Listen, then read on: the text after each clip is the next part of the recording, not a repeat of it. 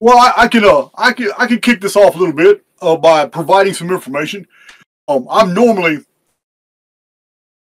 I'm usually, if I have a conflict with somebody, I'm usually very quiet about it. I just let them go about their, going about their business, and I'm going to go about mine.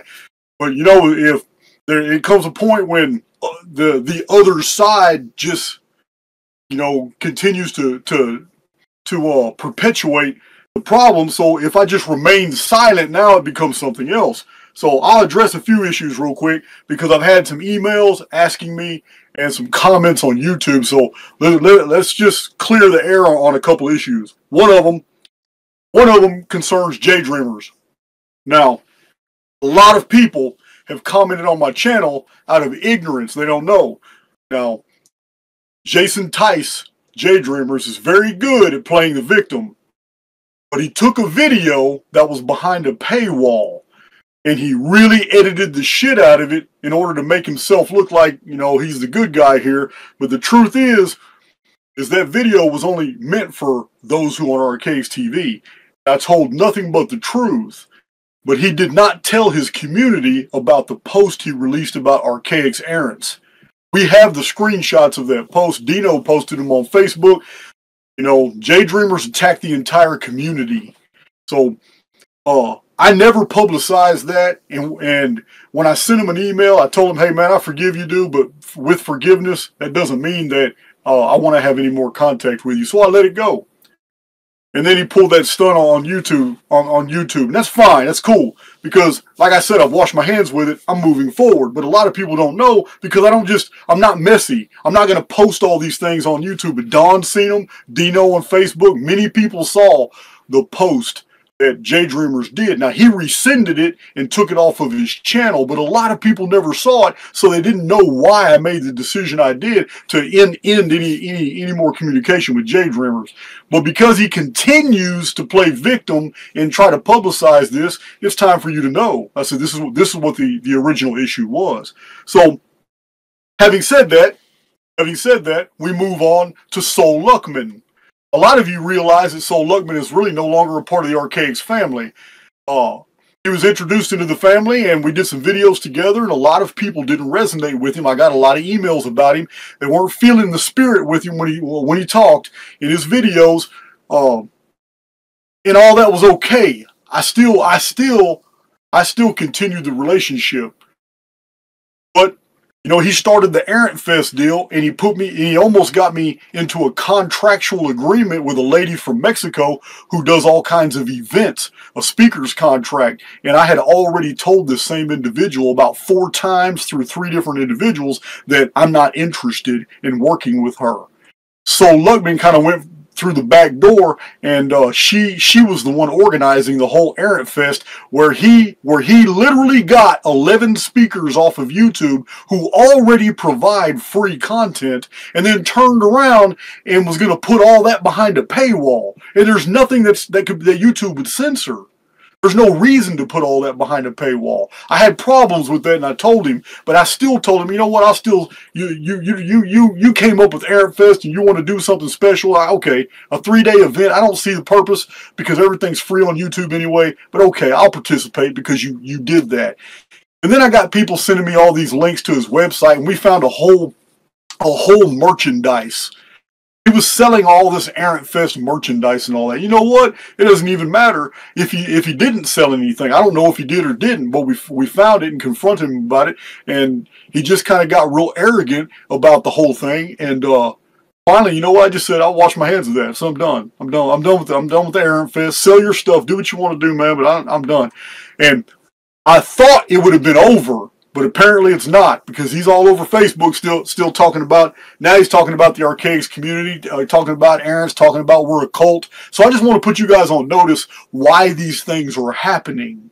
The whole J Dreamers deal happened because he got up in his feelings about something. He released a post about my community. So Luckman is attacking the community. So these are things that are a no-no for me. There's no backup in me. I'm done. I wash my hands with it. So this needed to be addressed because more and more people were asking me about it, and my silence makes it look like I'm trying to hide something. When in essence, all I'm trying to do is not be messy. Now, the only other issue to open up the floor with real quick is the book report issue yesterday is not as innocuous as you think. This isn't as simple as a man writing a book, borrowing a bunch of my material. A lot more has come to light since last night, and a lot of details. We have a full chronological makeup on this guy, and listen, I can't even name the names of the big people that I have attacked in the past 5 or 6 months who will not debate me. But this is bigger than you think. This man sent me an email and totally admitted to me last night that his agenda was to divide the Archaix community and try to pull as many people into the Ben Davidson Suspicious Observers community because he feels a bunch of people in Archaix probably would lean that way if they heard the whole story, so he wanted to put a book out that actually flavored that by omitting a bunch of the real Phoenix data. So this guy, I have his emails, I kept them. He's really arrogant. He continues to want to discourse with me because that's the agenda. As long as I entertain him and continue to communicate with him and continue that dialogue, I'm no longer focusing on the big guys that I was formerly attacking, those who are too scared to debate me. This is all a part of a plan, guys, so I just want to let you know I'm not losing my shit. I'm not even going to entertain the dude. I'm about to block him and block his emails. Just don't care. I'm moving forward. But I think my community deserves to know what's going on behind the scenes and stuff. And with that, we can go ahead and do an open Q&A. We don't even have to talk about any of that anymore. Outstanding, man. I feel you, brother. Everything you just said, I get you.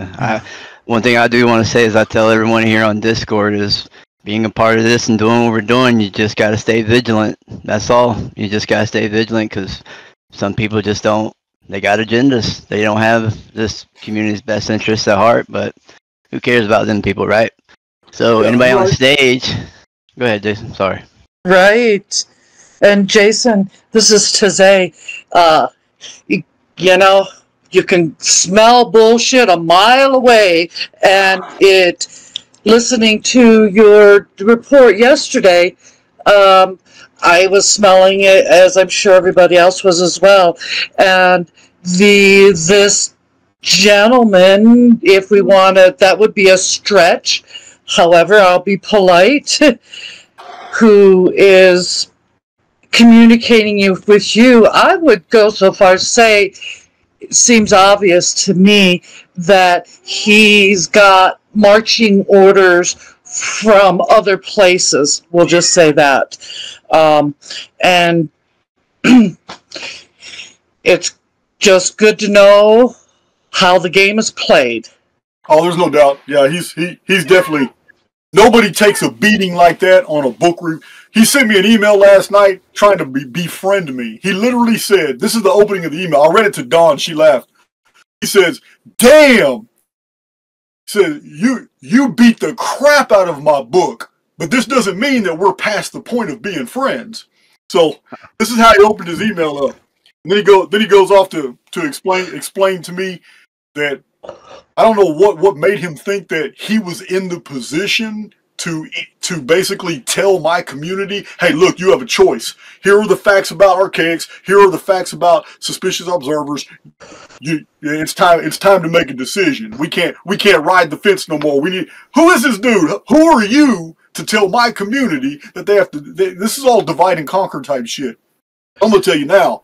Like Ben Davidson adults was in the room with me. We would drink one together because that's a friend of mine. I've had him on my channel. Absolutely. Yeah, there's no division here.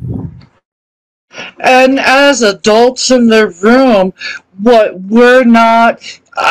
I just take offense. No offense of somebody out there trying to tell me that I have to choose between this or that. Why is it that if I listen to Suspicious Observer, that somehow that disavows me as a student in Archaix universe, as I've been for well over 2 years now. I mean, I'm taking, like most of us, we take in information and twirl around in it a little bit. What is it? Chew and spit out the bones, or whatever that is. It's chew it up and spit out the bones. Right. Is that not how we get from here to there, wherever that there may lead one? And, yeah. Wow. Yep, you gotta go through the fire. Listen, it's no big deal. There's all kinds of narratives that I've attacked. And I didn't just attack them, but I also provide some pretty compelling data sets, and I'm also willing to debate those. But it's very simple. It's very simple, but it's not something it's not something you can just keep talking about, and because it comes to the point where you have to understand when a trap is being set, and I'm not going to walk into it. So we need to change the subject and talk about something else. Yes, sir. All right, let's start this Q&A. We got quite a few people up here right now. Anybody want to start? I don't know who got up here first right now that's on the stage, so if anybody has a question, let's go.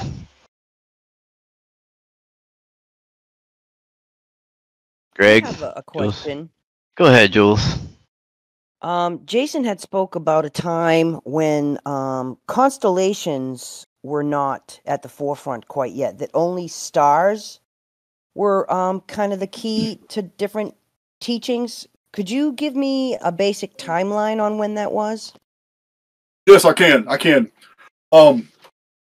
do have a video where I show a chart that I drew, and the chart shows the time periods in history when the zodiac was recognized, when the zodiac was being developed as the Mul Appen in ancient Babylonia, first of all, it's post-Akkad Babylonia.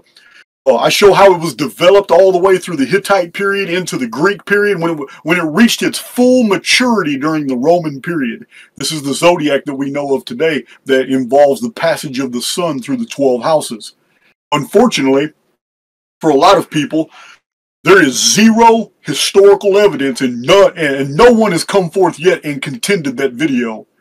Because you can't. There's nothing from the ancient world that shows that the houses of the zodiac had any prominence whatsoever 1000 BC and before. They didn't. That's when it was being developed.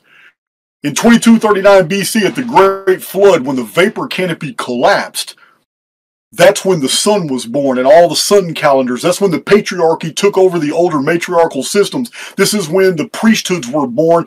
Temple worship was designed over a 500-year period of development. They had basically instituted all new institutions that were focused on the sun. The moon had become very small in the sky because it wasn't magnified by the mesosphere anymore. So it was basically what we see today. The moon had, to the ancients, the moon had lost its power.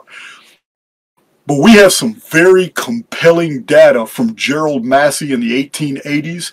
Not only Gerald Massey, but there's so many writers from that period of time that were showing that they can't find any data on the 12 houses of the zodiac. We can't find any of that. What they find, though, is a fascination in the ancient world with Orion's belt, with the 7 stars of the Pleiades, I still can't pronounce that word, the Pleiades, with Alpha Draconis, the Eye of the Dragon, and with the Great and the Lesser Bear, Ursa Major, Ursa Minor. So, Arcturus, circumpolar stars, and the 4 corners of heavens. I believe it's Antares, Regulus. There's 4, I can't remember what the names of them, but there's 4, they're called the royal stars. Before the zodiacal belt was there, the heavens were separated into 4 corners, these are the quadrants, and they formed the heavenly cross. The heavenly cross was square, and the 4 royal stars were at the 4 corners. The Eye of the Dragon was at the top, which makes a gigantic cosmic pyramid. four corners at the bottom, one corner at the top, where the whole thing rotated. This was the ancient concept. The ancient concept was that we were inside the cosmic pyramid. And these are the older traditions. The oldest traditions are about the seven sisters, the Pleiades, and Arcturus. Also, Orion, the hunter, the dragon of the circumpolar stars called Draconis, and his eye, Alpha Draconis, and how the bear overcame the dragon. This was the most ancient epos. This is what was believed. This is all far older than the development of the zodiac. So people like Graham Hancock, and there's a lot of them. Not just Graham Hancock. He's just the only one I can name right now. There's a whole bunch of them that try to perpetuate the idea that the zodiac is very ancient. And one of the things that they love to cite is the zodiac of Dendera. The zodiac of Dendera is in Egypt, so it sounds like it's really old, doesn't it? And it's a zodiac, so that's evidence, because Egypt is ancient, and if it had a zodiac, then, well, hell, all this stuff they say about the zodiac must be true, right? Greek Ptolemies built the zodiac of Dendera, not the ancient Egyptians. There are absolutely no representations of the 12 houses of the zodiac in any ancient Egyptian literature. There are no mentionings of the zodiac anywhere in the coffin text, in the ossuaries, on the temple text, none of that. But we have the seven sisters. We have Orion, Osiris. We have the appearance of Horus, the sun, at the very end of the stellar pantheon, which is exactly what you would expect. A long period of history studying and watching the stars. The star watchers, the priesthood, cataloged all this for a long time, and then all of a sudden, a new god is born at the very end of that period, and it was the sun, Horus. And this is exactly what we find with the Sumerian pantheon. The Sumerian pantheon has all these Sumerian gods. And at the very end of Sumerian pantheon, the very end, a new god appears named Utu Shamash. It's the sun. This is because the vapor canopy collapsed and the sun first appeared. This is why all the ancient American systems were called sun calendars. This is why we're waiting for the appearance of the fifth sun right now. So when it comes to You need to read some books like Stellar Theology and Masonic Astronomy. It's from the 1800s. You need to read Gerald Massey. He wrote huge books, but they're worth the money, and you can find them real cheap. As a matter of fact, Booktree publishes the two I read. Well, I actually read 3 from Booktree. Another one's called Gerald Massey's Lectures. Gerald Massey in the 1850s, 60s, 70s, and 80s basically decoded almost every ancient mythological text he could find. And he put them all together, show the entire narrative, show how they were built, what's old, what's not. Gerald Massey was a man before his time. So this is where this information comes from. He's not the only one. There's a Francis Barrett, who wrote the Magus in 1801, collecting a lot. He gives a lot of details too about stars being prominent in ancient times, not constellations. The idea of constellations is ancient, but it's only the seven sisters, Arcturus, the bowman, and the dragon that circled 1/3 of the stars of heaven, which is Draconis. Actually, the constellation Draconis actually does cover over 1/3 of the distance of the circumpolar stars. But not all the heavens, just the circumpolar stars. That's where that myth came from. That the dragon covered 1/3 of the stars and cast them down to Earth. That's describing the pole shift and the attendant collapse of the vapor canopy. So yes, Jason, I haven't heard you mention Sirius at all, and Sirius seems to be in a lot of different lore. Yeah, it does. I'm not a fan. I'm going to tell you why. We don't have references to Sirius in the vapor canopy period. It's not one of the older stars that was venerated, but it was very, very venerated after the appearance of the sun. Sirius becomes very prominent in North African, Egyptian, and Mediterranean traditions, but but that was during the reign and the period of Poseidon. When I say reign of Poseidon, I'm not claiming somebody named Poseidon lived. Reign of Poseidon, or the reign of Zeus, or the reign of Ares, these refer to time periods when Poseidon worship had basically taken over the Mediterranean, like during the Trojan War. but Poseidon was represented as the god of the sea, and yet his symbol was a horse, and his main attribute was earthquakes. But the Sirius star, there's a whole lot of attachments to the Sirius star. I'll give you an example. You're familiar with Robert Temple, who wrote about the Dogon? Yes. Would you be willing to do your own research and just Google anything that was critiquing the whole Dogon story? You're going to be surprised what you find. Robert Temple got famous for reporting that Dogon story about the Dogon of Africa, that they reported all these real scientific observations about the stars and all that. Yeah, and you're going to Sirius find A, out, Sirius B. Yes, you're going to find out real quick that this has all been dismantled, that most of this was fiction, and this is why he couldn't cite sources. All he could cite was tribal members who told him this. This is why I have a lot of problems with some people that talk about they go to India and they come back and they write these real complex treatises and come up with all these things, and they say, well, they got it from a Swami in India, they got it from the Tibetan library, they had access to this information, but their bibliography can show anything. Therefore, I must conclude that I'm reading something that is a product of imagination, creative license. So it's same thing with the channelers. I've caught a lot of flack from my own community because there's crossover. People who find value in some of these channelers, like on YouTube, they also listen to Archaix. So they don't like it when I tell them that 100% of the information that comes from a channeler is information that I will absolutely avoid like the plague. Too many times, channeled information was taken at face value, and then it was found to be wrong.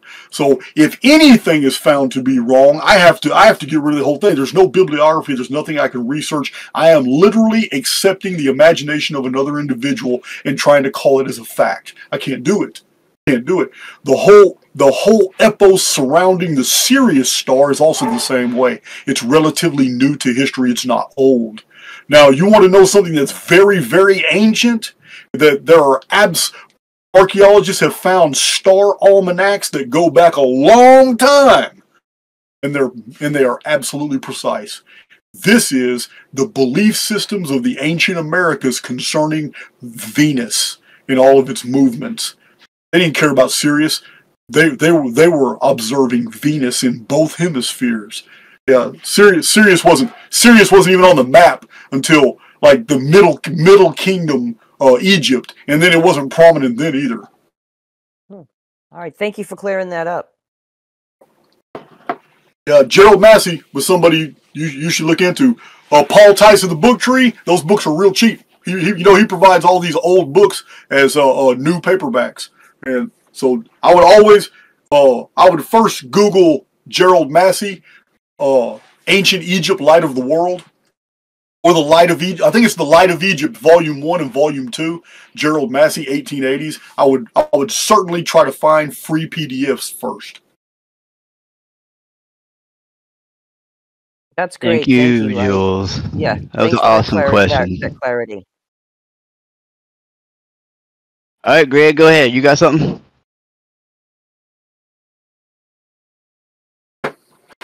Oh, Greg. Jamie, you got a question? Jamie's got his mouth on a beer. Yeah, it seems like everybody's kind of stepped away. I see Cowgallor here. Karma Doc's here. Heidi, anybody on the stage have a question they want to ask? I know Greg said he did, so if not. I have a question. Oh, go ahead, Karma Doc. Please. Thanks. Hi, Jason. How are you? I'm good. I'm glad to know you're doing better. I know you went through a dark time recently. Yeah, thanks so much. It's been nice to have everybody's support.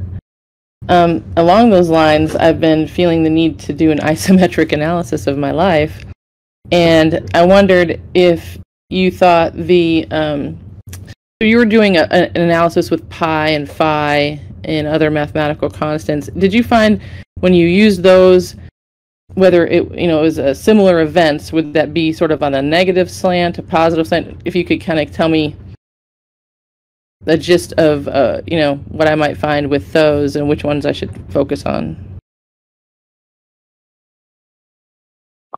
before you do any type of mathematical analysis of your life, Karma, you need to provide yourself a list. Just had all these lights go out, guys. One stayed on. I don't know what happened here. Wow, hold on. Let me turn these back on.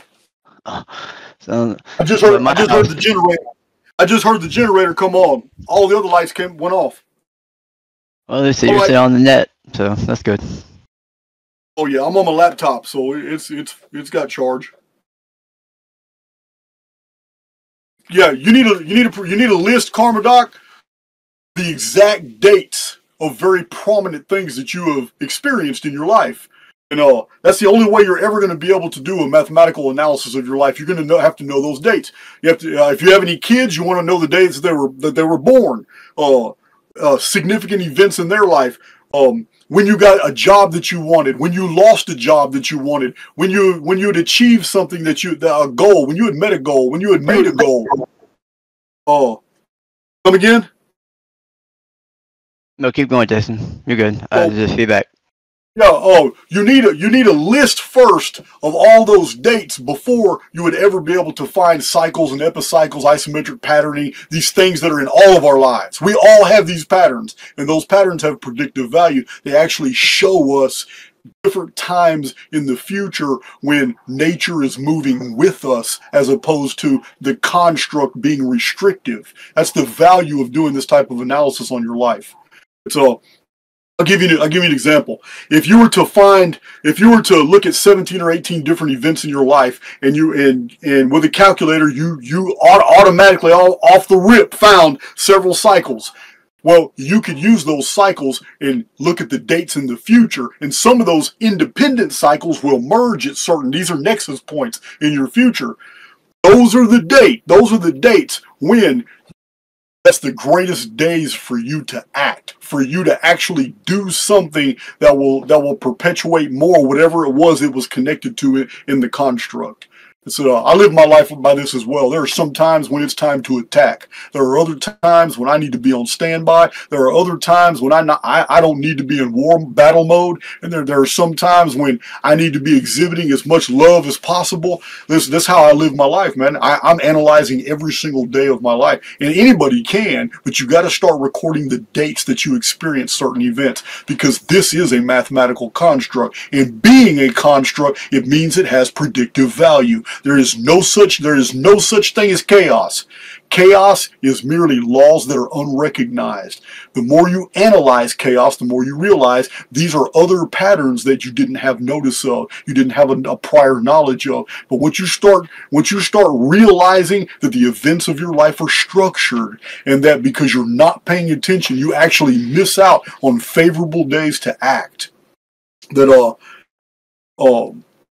The more you do this type of analysis, you're just going to see it's going to be so blatant to you. You're going to be exploding with excitement trying to show other people and tell other people. I've done so many charts on my life forward and backward. You get bored with it. You get bored with it after a while, but still, it's a beautiful phenomenon to be able to show on paper these epic cycles that govern our life. And it's awesome to look back on your past and see these isometric projections and these loops. Like, wow, that's why that happened. That's the trajectory that I was on. Now, on a piece of paper, we're only looking at a two-dimensional deal, but this is the type of research that I had spent years doing in prison with a calculator. I mean, I had done it to the point where, I guess I don't have it in here right now. Wish I did. I'd show it to you. Oh, yeah, I don't have it right here. Got a whole bunch of stuff in here, but I don't have.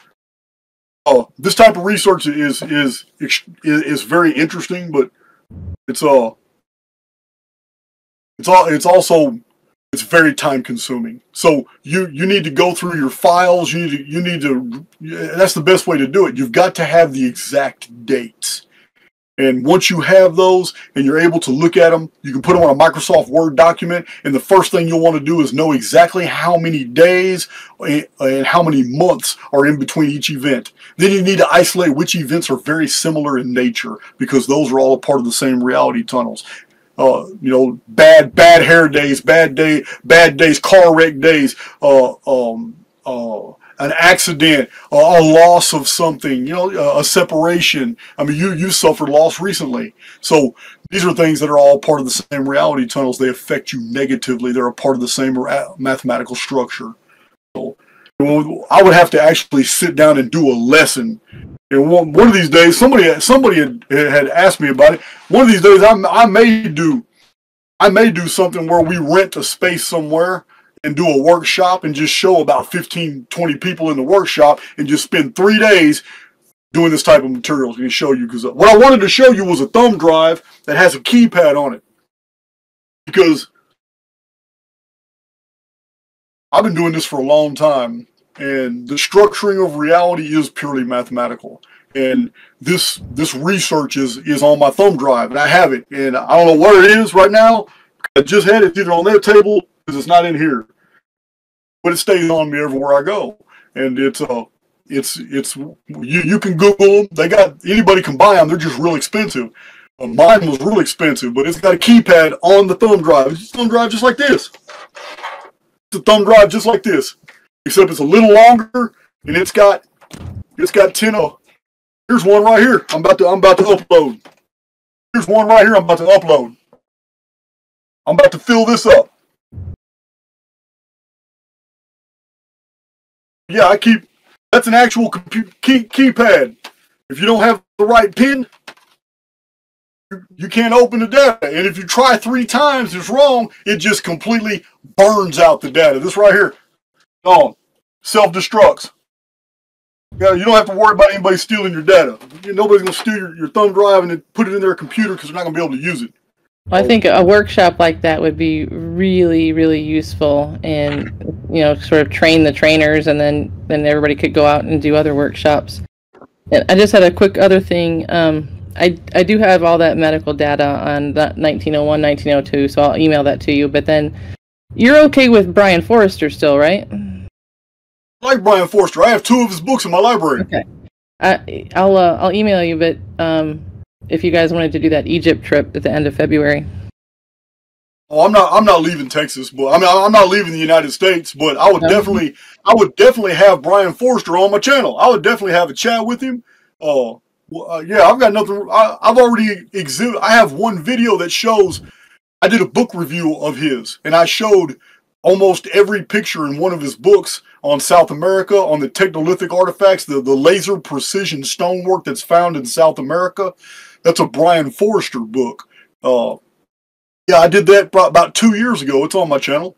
But I like Brian Forrester. I just haven't had any time really to reach out to him. But if you know him and you can set it up, Brian Forrester is more than welcome to come chat all day long on my channel. I'll contact him. Awesome. Nice to speak with you. Appreciate it, Commodore Doc. Greg, is your... Let's try this again. You hear me? There you go. Gotcha. Great. Have it. Good. Hey, Jason, I've been doing some reading on the American Indian native folklore, myths, and legends, and I sent you an email earlier talking about it. But have you looked in and done a comparison? What I find is a comparison of the floods and also the Immaculate Conception, and that is spoken in the American Native Indians legend, more specifically the Yavapai and the Mojave Apaches. You're talking about the Immaculate Conception is mentioned in Native American traditions? Yes, that's correct. What I found, I've got several books that I've read and rereading one of them right now, but most of them are written by the White Devil, and there's a couple of them by the Indians, but they talk about the flood coming up from beneath the surface of the earth after the flood, and then also putting a single female in a tree trunk canoe and putting her afloat, and told with instructions not to leave the canoe until she could put her feet on dry ground. She did so, went to the mountains, laid down, and the waters impregnated her, giving her a daughter who was impregnated the same way. That's the Mojave and the Yavapai legends. Yeah, that's a similar. I mean, it's similar to the birth of Sargon of Akkad. Yeah, Sargon of Akkad was born of an Inaitu priestess who had never known a man, and this is what he claimed as well. He was born on the waters and put in a reed basket, just like 400 years later they said Moses was. So I don't know. What I need to do is I have a whole collection of books that were written in the 1860s, 70s, and 80s by authors who were interviewing Indians back then and writing whole books. This library here, I have several books on Native American traditions, legends, and lore. And I'm going to tell you now, anybody, even Native Americans today, who are basically writing these histories, and there's a few guys of Native American heritage that are putting out books today. Listen, they don't have access to any other data that we don't have access to, because all this stuff was recorded in the 1700s and the 1800s, and since then, no one's really been passing any of this down orally. Oral tradition is almost dead. It's almost dead. Everything is down to the written word. And I would be less like Frank Waters wrote a good book. The Book of the Hopi is really good, but there's better ones than that. You got to go to the older material. Like I said, real soon, John's already on it, but real soon we're going to have PDFs of everything in this library you see behind me, free. We're not selling them. We're going to give them free to the entire Archaix family. And a lot of these books cover Native American materials. And some of it's just, it'll blow your mind what these people remember. Wars against the giants. There are so many Native American traditions that talk about great, tall, white people were here in North America before the coming of their fathers, and that when they had moved into the land following the elk, they had come across these cities of white people. They had called them ghosts and pale. They call them pale ones. It's amazing some of the things that were recorded, especially when we find that not only did they have these traditions, but they even convey certain colloquials, phrases, words that were known only to the Welsh, and they're describing Welsh people up in New England area. These are Native American traditions about a whole subculture of white people just stuck there in North America for a couple of hundred years, and they basically left everybody alone. And they got real populous until there was a huge Indian war. Several tribes came together and wiped those people out.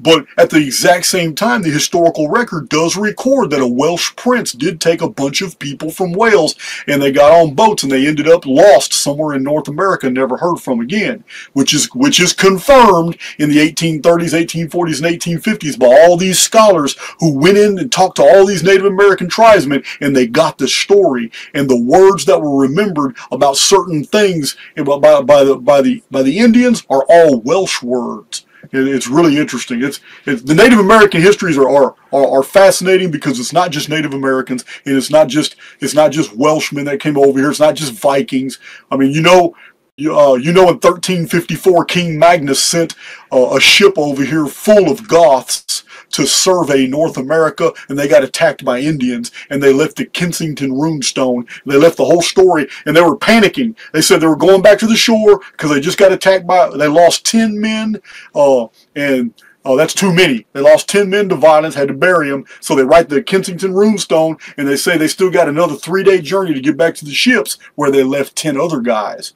and they were scared those other guys were going to be dead. So there are several references to fair-skinned, red-headed people in the land that I find in some of these old books. North America has a very, very complex history. There was also normal humans with red hair and green and blue eyes, but they had 6 toes on their feet and 6 fingers on their hands, and they were found all over, like Lovelock Cave.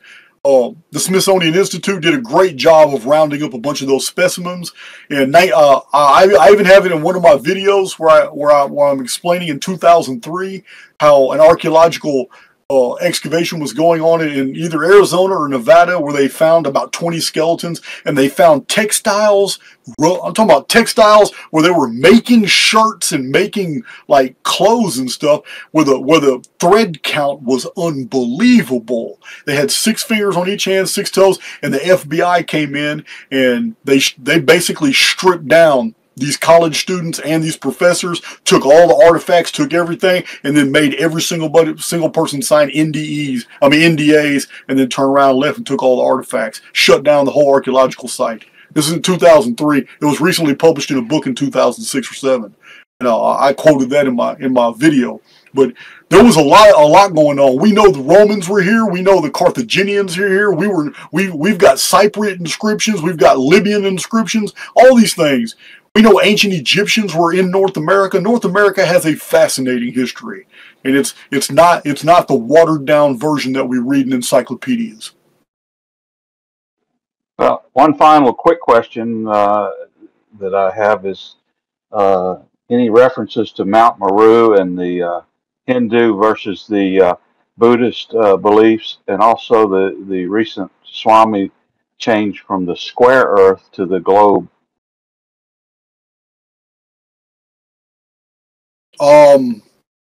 I don't see a lot of difference between Buddhism and Hinduism. One stemmed straight from the other. Yes. So I don't really see that.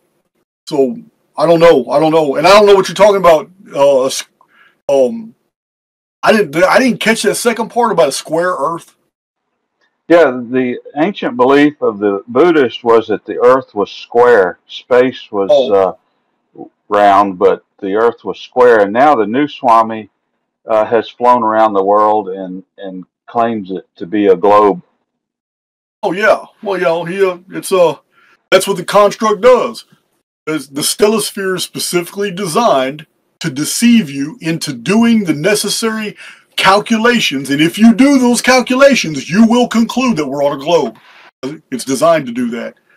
I've said this on my channel many times. A lot of the flat earthers can't get past that. You can't understand. Listen, we live in a realm. We live in a construct. But the sky is a stellosphere.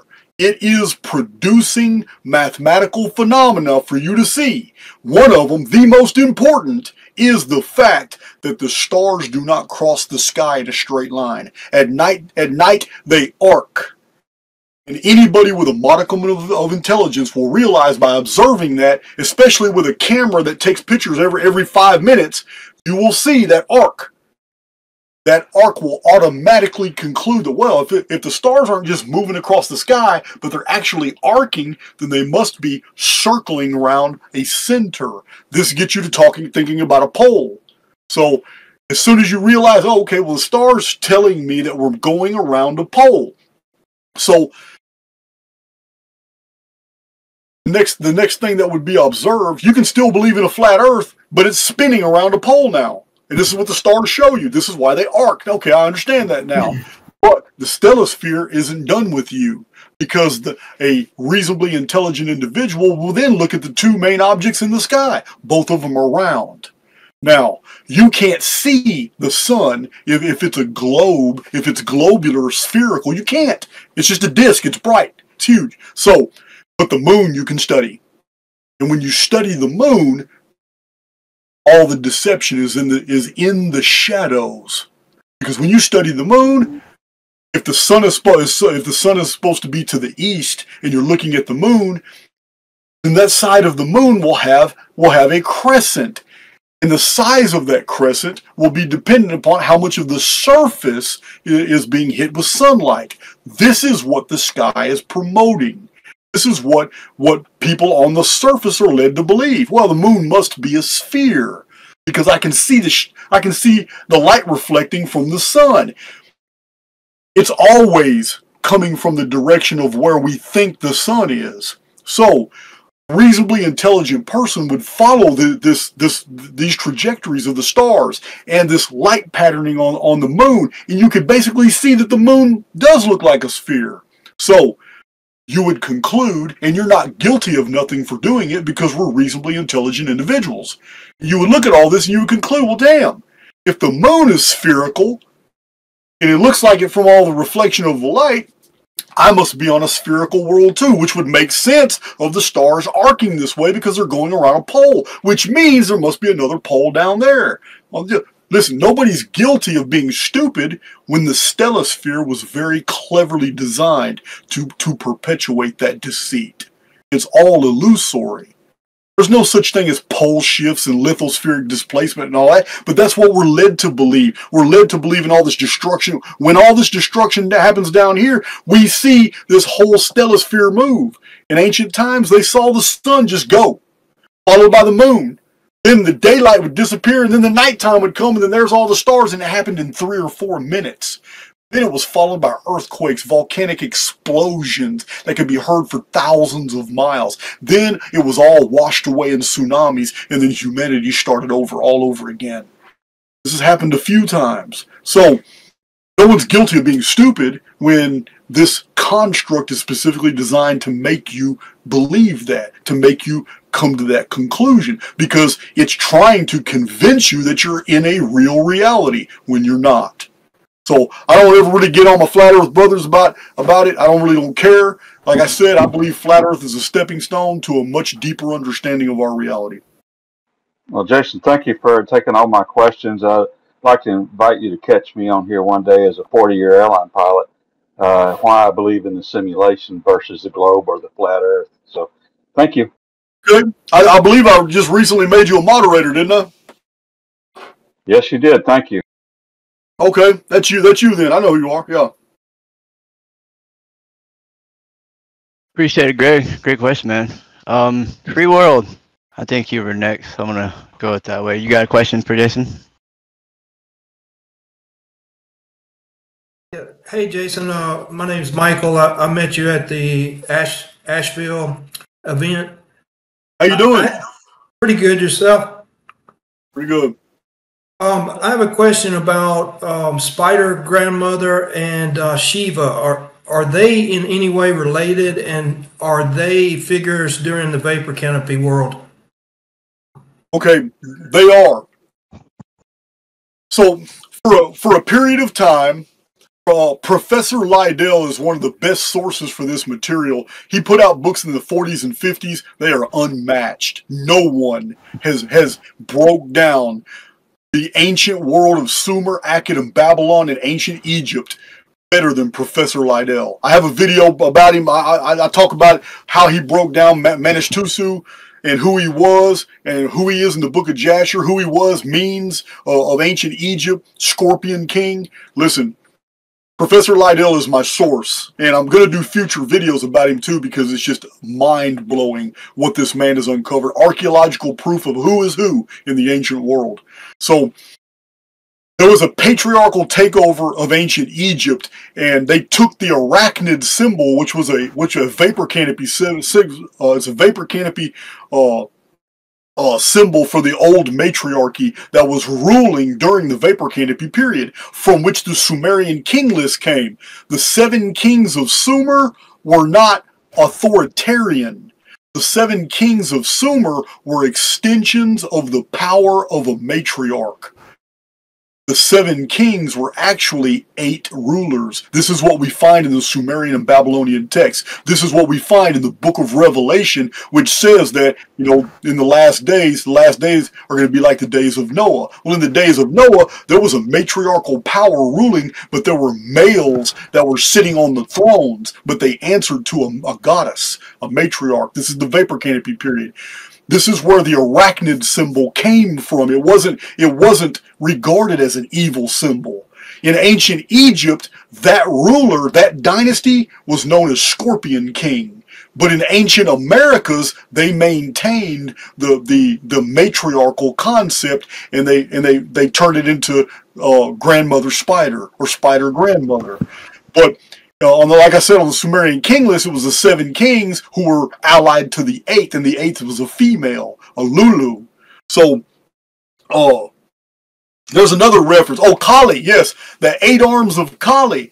a lot of people think that Shiva and Kali, when they're represented as at 8 arms, is always evil, and it wasn't. It wasn't. A lot of people who practice in Hinduism today will tell you that this was a genetrix, this was a creator, this was somebody who was a benefactor to mankind, and the goddess was represented with 8 arms, and only as the destroyer later represented was she Shiva, but or other manifestations and avatars, because the Hindus talked about avatars as well. But this concept of an 8-armed individual is ancient, like Scorpion King, so that the kings of the Sumerian kings, Shiva, Spider Graham. These are all references to the Vapor Canopy period, and they're all references to the matriarchy that was ruling at that time before the collapse of the Vapor Canopy, when the Vapor Canopy magnified the moon to an extraordinary size. When the Vapor Canopy collapsed, it looked like the moon lost its power. Now it was far away. The magnification effect of the mesosphere was no longer working. The sun had appeared, and the sun was taken as a patriarchal symbol, and this is how the matriarchy lost its power. And this is why some of the 8-armed figures later had become males, like Scorpion King, because it was a memory of the Vapor Canopy period, but it was a memory now from a later patriarchal dynasty. Are there any, I'm sorry if I can ask one more question on that same line, are there any references that you've run across about the loss of magnification of the stars? There are some authors that have noticed that it's very peculiar that the 7 sisters, known as the 7 Pleiades, or Pleiades, how you say it, you can only see 6 of them with the naked eye, but in the ancient traditions, oral traditions, they were always numbered as 7. So I've read some pretty good material from like Ivar Zap in the 1950s and 60s, where there's different stars that are very prominent in the sky through telescopes, but the ancients knew about them and mentioned them. Therefore, the magnification of the heavens must have been something that we took for granted at one time. And with the collapse of the Vapor Canopy, the stars seem to have disappeared, which is also attached to North American, Native American traditions. There are many, many, many Native American traditions that claim, especially in the Algonquin branch, these traditions say that at one time the stars were so close we could talk to them. The stars were so close we could touch them, and the stars were so close that we could hear their singing. And then something happened in the age of the stone giants, and the stars receded. For safety, they got away. These are traditions that tell me that the Vapor Canopy collapsed, which is nothing but a giant magnifier at night. And when that cataclysm occurred, the survivors knew the stories. They knew what they saw before the cataclysm, but their children didn't know what they saw. So these things were recorded in oral traditions as like fairy tales and myths and legends, because all it takes is one generation to absolutely lose historical context. You had mentioned Sirius B before. Isn't that one that we didn't see until the 70s with a telescope? Yeah. See, you can't see Sirius B or C with the naked eye. I appreciate it. Thank you, Jason. Yeah, man. Appreciate you, brother. Great questions. Aaron Protocol, you got a question, sir? I saw you unmute. I can't hear you, brother. Where are you, Aaron? Now you're muted again. I see Adam's okay. I was wondering, with all that stuff going on in Morocco. Yeah, brother, we can't hear you. Oh, wait. Go ahead. Say something. No, that was me, not him. Oh, that was you? Okay. Phoenix, go ahead. We'll see if you can't fix his audio. But, Phoenix O'Reilly's, if you want to ask a question. You are muted too. There you go.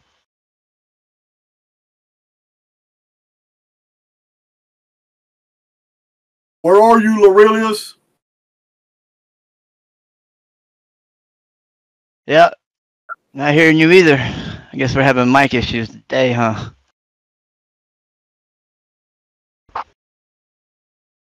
Yeah, let's move on to Garrett until they fix their shit. Go ahead, Garrett. All right. Can you hear me okay? Yeah, we got you, brother. Go ahead. Hey, how you guys doing tonight? How you doing, Jason? I'm good, man. You? Good. I've been following your stuff for a long time now, so it's been great, and appreciate you actually all the work you've done and getting on this Discord platform. It's awesome to be able to actually communicate with you like this. So, Awesome. yes. So my question is, and this is one thing I want to just say thanks for, is you help me to avoid a lot of costs, to avoid authors that have a lot of information like Anatoly Fomenko, and that actually brings me to my question. And I know you've answered or you've addressed this in one of your videos, or maybe several of them, but it's hard to go through and sift and find those videos. But with Fomenko's information, what would you say are the biggest holes and discrepancies found in his information? Well, first of all, when it comes to Fomenko, he brought to the table a accusation that is so incredible that it would require an equally incredible amount of evidence to show.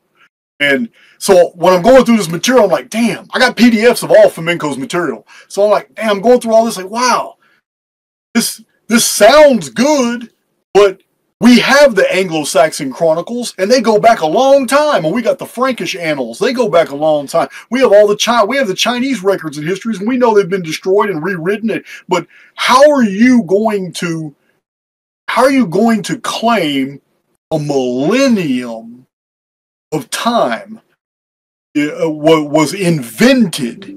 And it shocks me that the arguments were so weak, and it's not. I mean, like I said, it sounds good, but we have the Phoenix phenomenon every 138 years. So he didn't know about that. There's not a hint of his material that even infers that he knew about this cycle. And yet, I'm telling you right now that what we know of from the ancient world, we're still on the 138-year cycle, because in 1764 we have all that Phoenix data with astronomer Hoffman and millions of Europeans seeing the object in the sky in the month of May 1764. And 138 years later we got 1902 and all the phenomena that happened in 1902. So if there's missing centuries, then that means the entire world was involved sometime in the past in scrubbing all the histories and rewriting them to hide this, at the same time that they made sure to stay perfectly even with the 138-year phenomenon. Meaning there could not be 1,000 years missing. You know what, Don? If you're listening, I'm gonna need my charger for the laptop. I'm down to 10%.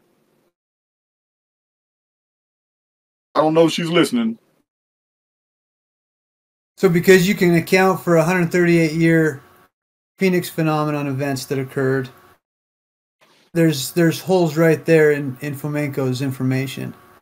Well, well, first of all, the burden of proof lies on Fomenko. You understand? Yeah. The burden of proof doesn't lie on me to disprove him, but there's so much information that I have, such as the 1,872,000 days of the Mayan long count being divided by 144,000 days divided by 13 Bactans. Thank you.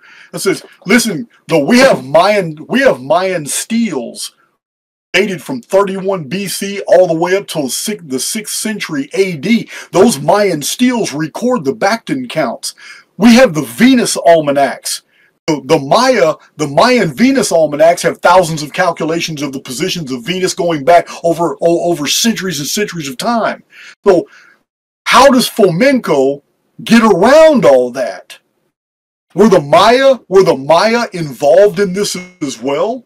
They artificially create all these dates on their date steels, because every year the Maya erected a new stele. The new stele had the sigils of the stargazers that were doing that were doing the calculations that year, and they said what Bactan it was, what Catan it was, what Unal it was. They were very, very meticulous. The Mayan long count is almost like computer precise. So Minko has a lot of things to dismantle before he can construct that type of theory. But one thing that stands in his way, one thing that really stands in his way is that 138-year periodicity of the Phoenix, because it happened in 1902, it happened in 1764. Now, I'm willing to say that we have missing history, because I agree with that. I agree that history's been scrubbed. Bolsheviks did a good job of that too, rewriting history books, totally eliminating whole cultures. I'm on board with that, but I'm not on board with missing years, because that would completely upset so much of the chronological data, and yet I've shown the patterns. There is no way that I have been able to document over 300 isometric projections in 4 or 5 chapters of my published books, and shown on YouTube all these meticulous chronological patterns and deals that remain true. Amazing things. If there was any missing time, if there was missing time, none of that stuff could have been shown. Yeah, too many coincidences exhibits no coincidence at all. I need to plug this up before you guys can't hear me anymore. We'll find I appreciate that. That makes sense. You know what? I'm gonna look more into Fomenko to see how he made that mistake. I'm not just gonna totally ignore his material. I got all his PDFs. I'm gonna go into it more. I just need a little time. I had just purchased one of his books, then came across your information, and then I didn't have to worry about getting his other books after that. So, they're expensive, but there's also PDFs out there for them. Oh, nice. Good, man. You got one more question, or try to one or two? You good? I'm good for now. I might have a few more later if no one else has any. Right. I still got questions written down I gotta get to too, but trying to get people up here on to ask their questions. Go ahead, Aaron. You got that working now? You just muted yourself. Phoenix Laurelius, you ready? All right. Hey, do you hear me now? Yeah, I got you, brother. Go ahead. Hey, Jason, my brother from another mother. I just got a quick question. Now, you stated back in one of the videos, I think it was Laughing at the Dark, and you were talking about the rabbis after the Baraka Rebellion specifically changed the Hebrew calendar dating because they did not want the Christians to use the mathematical prophecies. What book or what source was that where you got that information so I could do that verification for my little wife, who is very pro-Hebrew? Does anybody recall? I just quoted that source recently, and it's from a Freemason encyclopedia. I just did it somewhere recently on a video because it happened to whatever recent video I just did where I was outlining and breaking down the whole Bar Kokhba rebellion. Oh, I know. I'm sorry. It's on Archaix TV. I can't do Archaix TV. I'll get the information. I'll get that citation for you because I mentioned it on Archaix TV in a video about why the Romans had attacked Jerusalem twice in 70 AD, and then they went back in 135 AD and did it again. But this time they razed it to the ground. They salted the fields, and they sold like 55,000 Jews into slavery, and the rest of them went to different countries. So in that video, I cited the source where that came from, where those rabbis admit to changing the Hebrew calendar so that the world would believe that we were at this certain year, which is today's Jewish year that's widely published, which is untrue. It's totally untrue. It's totally untrue. It's 134 years off. And if you were to factor those 134 years that they took away from that calendar, you will find that we are exactly where I tell you we are. It is the Annus Mundi year right now. 59:17. So we're at 59:17 right now. Anno Mundi. 59:17. So they backdated it 134 years. Yep. 134 years. Okay. All right. So now I do appreciate that. Yeah, I can't access the Archaix TV, so. Hey, get with me, Aaron, and I'll help you with that. Okay, all right. Well, I got one more question, if you don't mind. Go for it. So now I understand and I see in you, I have watched you since you were feeding chickens on the videos. I mean, I have been watching you. I've watched every one of your videos. I've watched all of them. I've reviewed your material. I've been living your material. So Awesome. I can Awesome. tell, I can testify that indeed retro causality works 100%. So if the question is, as you stated once, you said nothing external to your informed field can ever change the fundamentals of your life. Only you can. Now, I understand that. Here's my question. How do you keep your mind in that focus? How do you keep your mind? How do you, as an individual, errant, extraordinaire, how do you keep your mind where it will not allow you to get caught back into that dungeon programming? Okay, well, that's a really good question, but it's weighted with a false assumption. Because I'm going to tell you now, I'm going to tell you now, it's a daily basis. Even for myself, it's a daily basis. It's a daily struggle. I'm hyper-focused because I'm a man on a mission. And that helps me because I'm always interested in putting things together. I never really know week to week which videos I want to release, but I literally have hundreds I could do. I have so much material. But it's that focus helps me. But I'm going to tell you now, I slide back a little bit on a daily basis, and I catch myself because we live in an observer dependent, basically, construct. And this construct is always throwing out these little traps. It's always throwing these little traps out, trying to get you to go down a different reality tunnel, trying to get you to do something that's distracting you from your main course of action. A perfect case in point. A perfect case in point. This book that just got published was specifically designed to do exactly what it did. Promote controversy. There's no way that this guy actually thought I was going to bite. I was going to actually go with this book. And there's no way he actually thought that I was going to succumb to flattery as well. When these types of people are on the attack, when they're trying to do stuff like hijack narratives and all that, they've already got several variables to work with because a think tank has already come out and spit these out for them. Yeah, this is far more to this whole situation than you think. I said, but I'm not biting. I don't care. I'm going to ignore this. What these people want is for me to get drawn into a controversy where I am locking my horns with this insignificant personality who just appeared out of thin air a year ago, espousing all my stuff. So I'm going to ignore him. I got the emails. I got everything I need. This is nothing but a distraction. The same distractions are thrown out before you and before everybody listening to my voice right now. You need to learn to recognize when these distractions are being laid before you, because they would not be laid before you if you weren't over the target. Whatever you're trying to do in your personal life, you're real close to getting there if all of a sudden you meet with a bunch of resistance.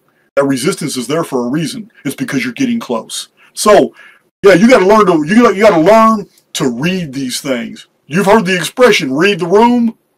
Yeah, it's real easy. It's real easy to get trapped into all these things in the world, because that's what the world is. It's a giant trap. So you got to recognize when somebody or a phenomena is trying to play you, whether it's real or imagined, an NPC or an actual person. So, or a group working behind the scenes, all supporting one individual who's messing with you. It doesn't matter. Recognize the traps and navigate them. That's it. It's a matter. So basically, it's staying on top of your focus all the time, and even when you slip, getting it back. Get back to where you were. Get your thoughts back to where they were, and then continue to go forward. And just so you know, I say it, simulacrum. Yeah, man. That's how I say it, and I do appreciate you. Let that energy work for you, brother. Thank you. Thank you, yeah. Well, I want to simplify. Before you go, I'll simplify this real quick. In order to maintain your focus, you have to have a goal. If you wake up in the morning as a blank slate, not knowing what you want to do that day, I promise you, you're not going to get anything done that day. You're going to go in multiple different directions, and by 3 o'clock in the afternoon, you're going to realize, shit, I haven't done a damn thing today. Yeah, wake up in the morning with just one goal. If you start getting good at life, 2 or 3 goals, whatever. But if you have a goal, then it's easy to maintain a focus. If you don't have a goal, if it's a big goal or a medium goal or a big goal, if it's a long-term goal, whatever, as long as you have something that you're looking at the distance, then anything that comes up in your periphery can easily be ignored. Much love, brother. Much love. All right. Great question, man. That was awesome. Phoenix, did you get your 6? If you did, I still can't hear you. Ugh. All right. I think Lady M was next on here. You got something? Go ahead. You're muted. Hi, Jason.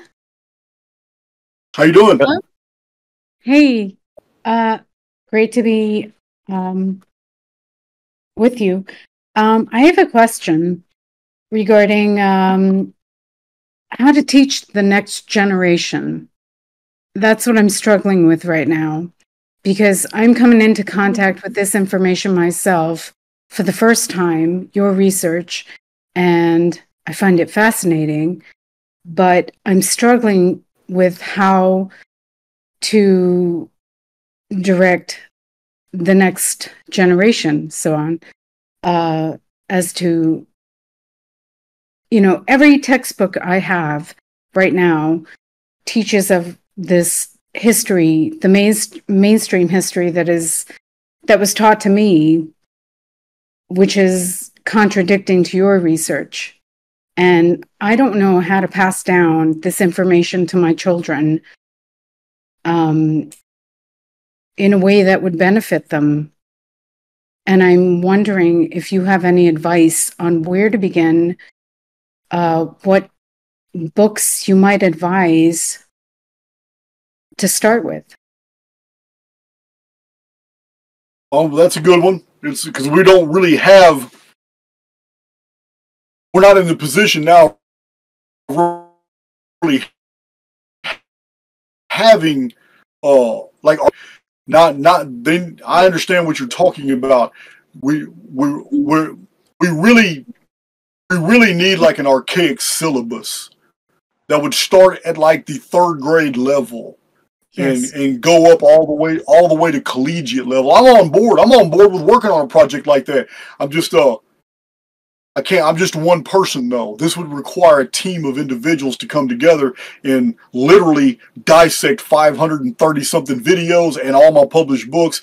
And I think a team of 5 or 6 or 7 individuals could probably do that pretty fast and come up with a syllabus. But these things would take finances. These things would also take 5 or 6 volunteers who could devote full time to that and be able to come together to be able to do it so they could spread all these materials out. If there was a group that wanted to do that, I would provide all the materials. I would provide the published books and multiple copies of them. I would provide all the thumb drives that were needed with all the data, and I would provide thumb drives that have all 540 something of my videos. But this is something that someone else is going to have to do. There's no way that I can do it and do what I'm doing right now. Jason, may I jump in and add something to this? Mm-hmm. This is Greg. Hey, Greg. Lady M, if you would join us in the voice chat, we have several teachers that teach adolescents and things. They could give you some guidance and insight. Or you have issues. Many of us sit here and talk about the problems. We're all on the same frequency, and it's a good place to hang out. Yeah, I've actually been on a voice chat with you guys, I think, once. And you need to do it more. Yeah, the thing is, I was put into this homeschool position as an educator, you know, kind of not unwillingly, but sort of unwillingly, as in I didn't will it into position.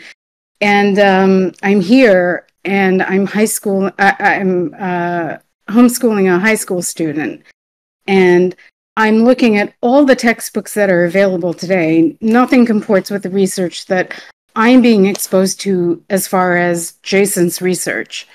And for me, I find it's so conflicting on a day-to-day basis just to try to get through the information when I know that may not be true.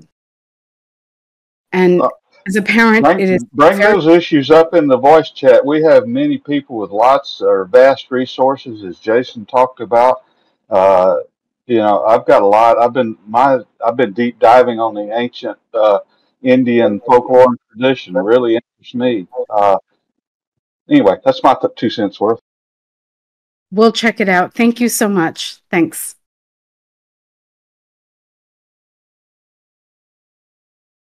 Yeah, great question. I would definitely like to dive into that some more. Who we got next? Go ahead, Stem Cell Girl. I think you were the next one up here. And you're muted too. Oh, thank you so much. Oh, you got me? Yep, thank you. Hey, gotcha. My name's Simone. Thanks so much for the work, Jason. Really appreciate it. I'm actually a biomedical scientist, so I really understand a lot of stuff that's been spoken here, so I appreciate the work. I listened to the latest video that you did, and what really sparked my interest is the laws and the contracts. Australia seems to be getting into that. A lot of people that lost their license to practice and things like that are just going underground here, and we're actually sort of wanting to learn a little bit about our own rights and things like that. I love the where our contract really comes from, you know, obviously to play in this realm, and we've agreed to a contract. I'm trying to source that. Obviously it's in the book of Exodus. Is it just a matter of me just trying to get a hold of the book of Exodus, or is there a copy of it somewhere that I can easily access that? Oh, you're talking about the difference between the Abrahamic covenant and the covenant of Yahweh in Exodus. Yeah. Yes, please. Yes, please. Okay. Well, the word contract isn't in the Bible. The word contract in that sense of coming to an agreement like that, but that's exactly what it is. We have in the book of Genesis, we have a system. We have a system that is laid out. You don't have to accept it, but it's in the book of Genesis, where basically God is telling Abraham, look, if you will follow me, if you will obey me, and if you will honor me, I will do this for you and your children and your descendants. So it's laid out very clearly. This is what I want you to do.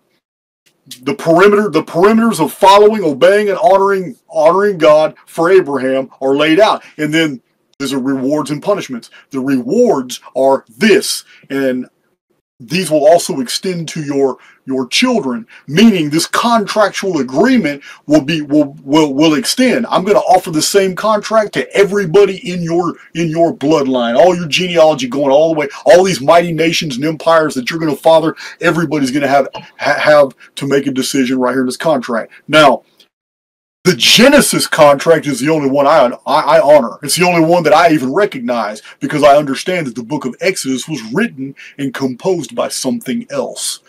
The book of Exodus begins something totally different. It's a totally different flavor from Genesis. The book of Exodus introduces a whole new personality who's got a whole different agenda, and he lays his contract out too. And when he lays his contract out with Moses, it's got over 900 stipulations. It takes Exodus, Leviticus, Numbers, and Deuteronomy. Deuteronomy means second law. His contract has so many stipulations and loopholes in it that he had to put out a second contract to go with the first one. It's all a trap. Starting from Exodus all the way to Malachi, it is one massive, elaborate trap. You don't have to accept it. So, Come again? the 7 million statues in Australia, it's just out of control. You know, you walk out of the door and it's like you're breaking the law. But it's amazing. Like everyone's divided over how this law ever started to begin with. You know, and who are we agreeing with? You know, and I think it always goes back to what you said originally. If you're struggling with the rules, find out who wrote them. Right. Listen, I know you guys are going through some dark times too, but you're also not being tortured. You're not being burned at the stake. You're not being listening. And I'm not trying to minimize your situation, but what is happening is basically world controllers that have been having it their way for a very long period of time are now being confronted with the knowledge that their time is very, very short. They signed the wrong contract. So as they're being escorted to the door, which is gonna be terrible for them, we call it the Great Tribulation. While they're being escorted to the door, those who signed the other contract are being awakened, and we're seeing things for what they are, and we're not liking it. We don't have a lot of power to change the status quo because that wasn't a part of the contract from the beginning.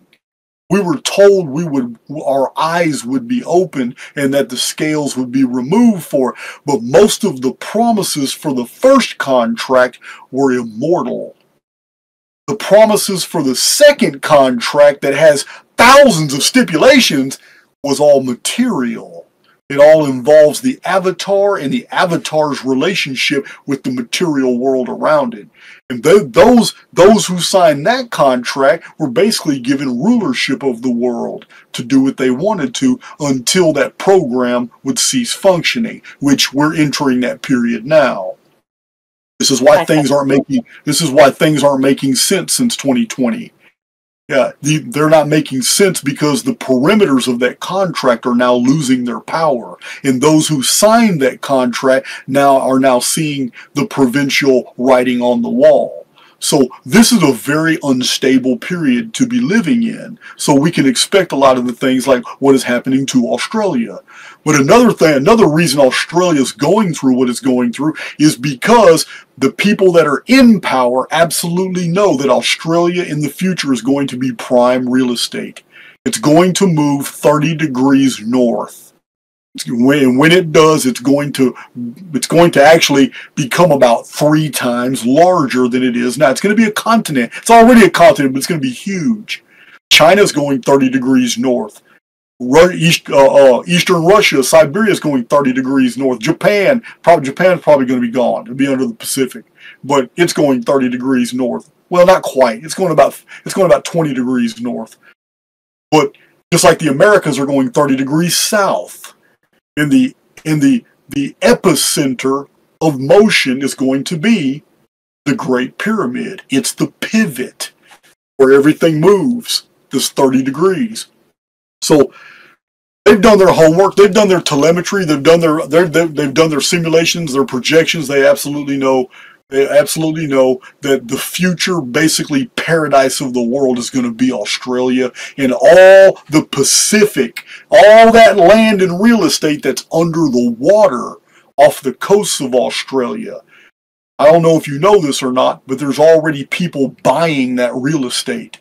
It's underwater. It's under the Pacific, but some of that real estate has already been sold, and recently. So it's all. Yeah, I noticed there was contracts out, changes the law for land that's not even recognised. So we're watching them write different laws and things like that, and just watching what they're doing. And it's I think a lot of people are starting to wake up to it. They're starting to really show up at the government houses and that. I'm gonna tell you now. Like Arthur Schopenhauer, one of my favorite German philosophers, he said it best. He says, we often suffer more out of fear than from the reality. This is the period we're going through now. Every decade of world history, there are people who lose out. They die, they exit their avatars, it's tragic stuff. But all in all, things aren't really that bad in the world as far as what we actually suffer. What's really bad is all the news. Everything, all this dungeon programming thrown in our face, all this fear programming, all this stuff that's just saturating us is doing it by design. Because those who signed the other contract, they're being escorted to the door very quickly, and they're not going to like what's behind it. And they know this. They know this. I'm of the opinion that they are 100% aware that they have cycled through this construct multiple times. It's what they chose, and they've enjoyed the benefits of being on the top through these simulations to the point to where now they can't even get back if they wanted to. They're just stuck in the cycle over and over and over and over. Some people have a dark genius for being very evil and always getting away with it. So you have to wonder how many times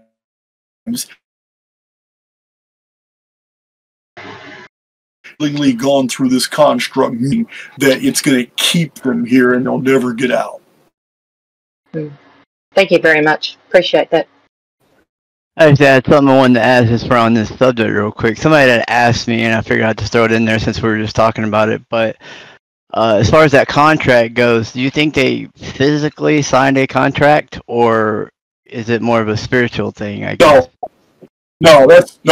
A contract doesn't even in contract law today. A contract can be legally binding on a verbal agreement as long as it can be shown in court that both parties totally accepted the terms, understood and comprehended the terms, and made an agreement amongst themselves in front of a witness. In contract law, a verbal agreement is absolutely binding. No, it doesn't mean signing. That's just a modern way of understanding a contract is having stipulations laid out and having a choice. Yeah, contract always requires choice. The element of choice must be present for a contract. So yeah, you can't be forced into it. It's not a contract. That's slavery. Yeah. So, yeah, it's Oh yeah, I just want to clarify. I remembered that somebody had asked me that the other day.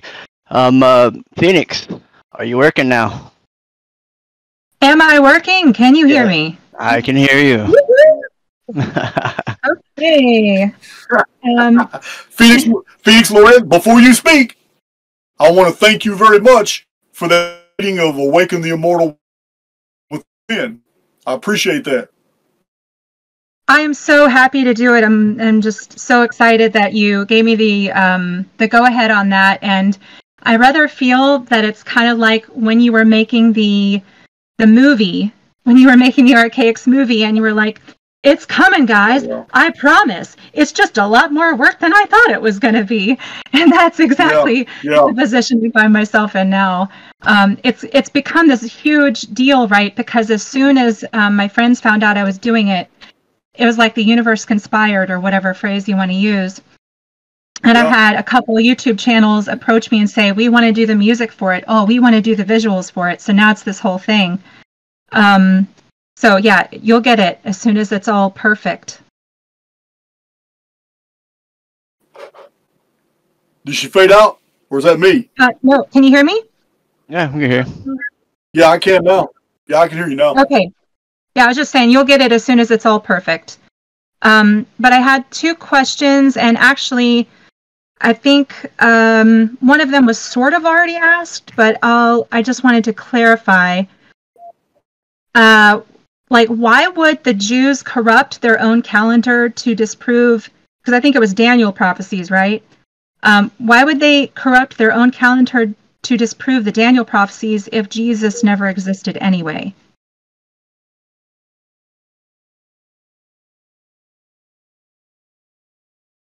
I can barely hear y'all. Hold on. Can you hear me right now? I think my signal's going down real low. I can hear you. Yeah. Hey, Phoenix, we were trying to keep it at YouTube. Yeah, I We were keep losing trying the to. bars on my. Oh, did you hear a question, Jason? Yes. Okay, 135 years is a very long period of time. It's not a short period of time. The change that is mentioned in the Encyclopedia of Freemasonry, that the change that the Jews made in their own calendar was because the early church fathers, within 90 years after the crucifixion event, whether it happened or not, they were already trying to use the book of the mathematics, the calendar codes that are found in the book of Daniel. That's what caused it. The rabbis did not like the fact that a Jewish text being used to support that Apollonius of Tyana, or were you call him Jesus of Christ, whatever, that this man was the promised Messiah. They didn't like that at all. What they wanted everybody to believe was that Simon Bar Kokhba was the Messiah. So they changed the calendar by 134 years to make it look like the calendar, the 1,260 days and the 1,335 days, all these countdowns that are found in the book of Daniel, that they would line up to Simon of Bar Kokhba and not to Apollonius of Tyana. This is what they wanted to do. They wanted to take away all focus that any of the Christians could use that document, because they wanted to show that Daniel was prophesying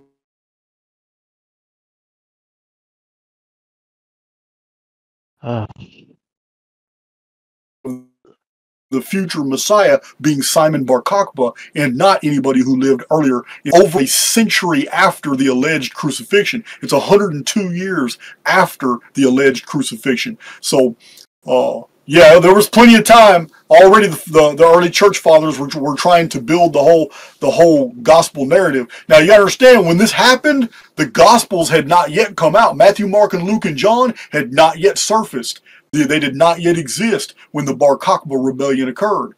They came onto the scene right after Jerusalem was burned to the ground in 135 AD. Awesome. Thank you so much. And I have just one more question, if that's okay. Sure. Go ahead. Okay, so some esoteric teachers, I mean, you were talking earlier about the moon and the matriarchal people that worship the moon. And I've heard some other esoteric teachers say that it was actually Venus and not the moon. Is that just a traditional difference, or have you heard anything about that, and what would be your thoughts? Oh, I've read many books that try to give a lot of attention to detail and focus on Venus, but then again, none of these authors have done deep researches on history to even learn about the vapor canopy period and when the moon was the most prominent object in the sky, when the moon literally filled the sky because the mesosphere magnified it. So not having that element of history, not understanding the antediluvian pre-flood world, not understanding what the ancients were talking about when they could literally touch the moon and when they could hear the stars singing. Yeah, this is not knowing all this history is why so many later historians focused on Venus, like the Maya focused on Venus, because the Maya didn't have any records of the vapor canopy. They didn't know. And a lot of cultures didn't know. Too many thousands of years had passed. So this is the value we get from people like Hans Horberger. And you guys know I'm a fan of Hans Bellamy and Emanuel Velikovsky. It's these type of researchers that show us that these most ancient oral traditions were telling us about a world very different than our own. It was only after the fall of the vapor canopy that the night sky produced another bright object, and that was Venus. And then and Venus was a wanderer, so they paid attention to it. But there was another bright star that they paid attention to too, but it didn't move, so it wasn't very important. And it was serious.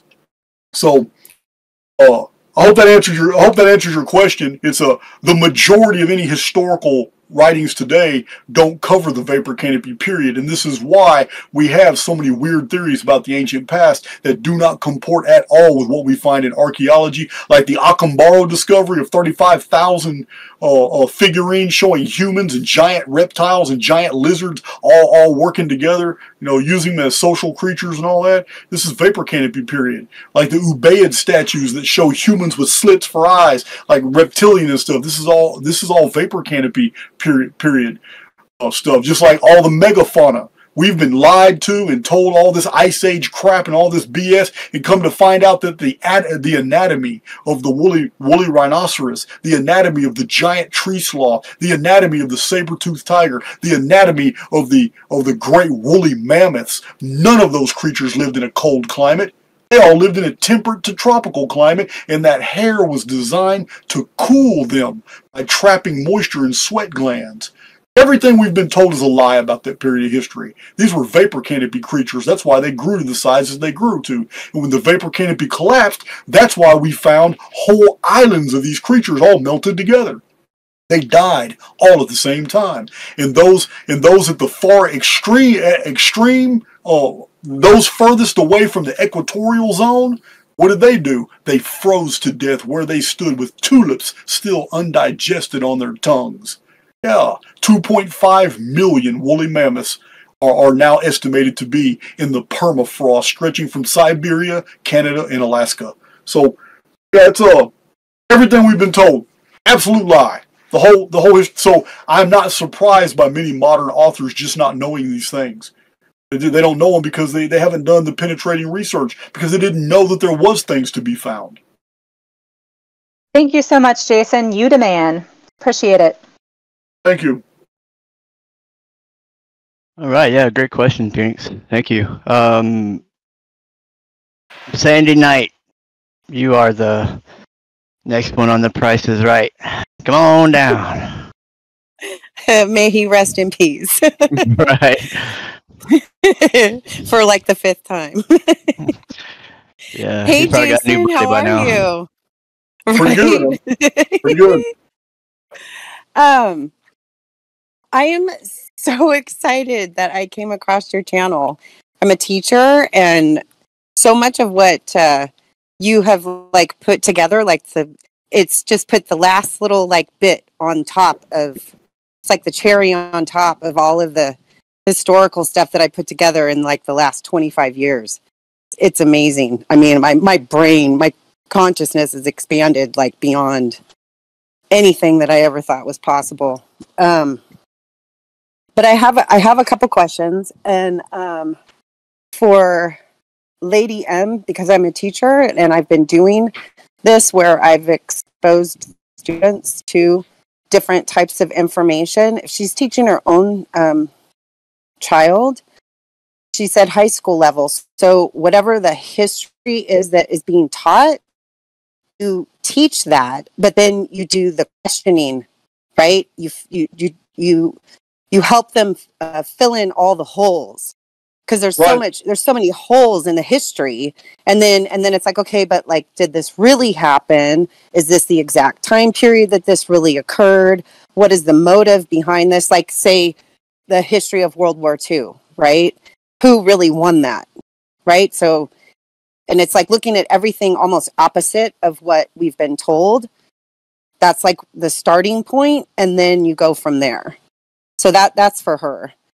Right. The Socratic method is always very, very powerful. It's cogent because the Socratic method actually allows the learner to put these things together before they're actually told. Right. Asking the right questions rather than asserting facts, because asking questions gets that cognition going, and they're already trying to figure out how to build pieces together. And when somebody comes up with a concept or an idea on their own and they're not told what it is, then it burns in their memory. It's something that they possess. They earn that. It's theirs.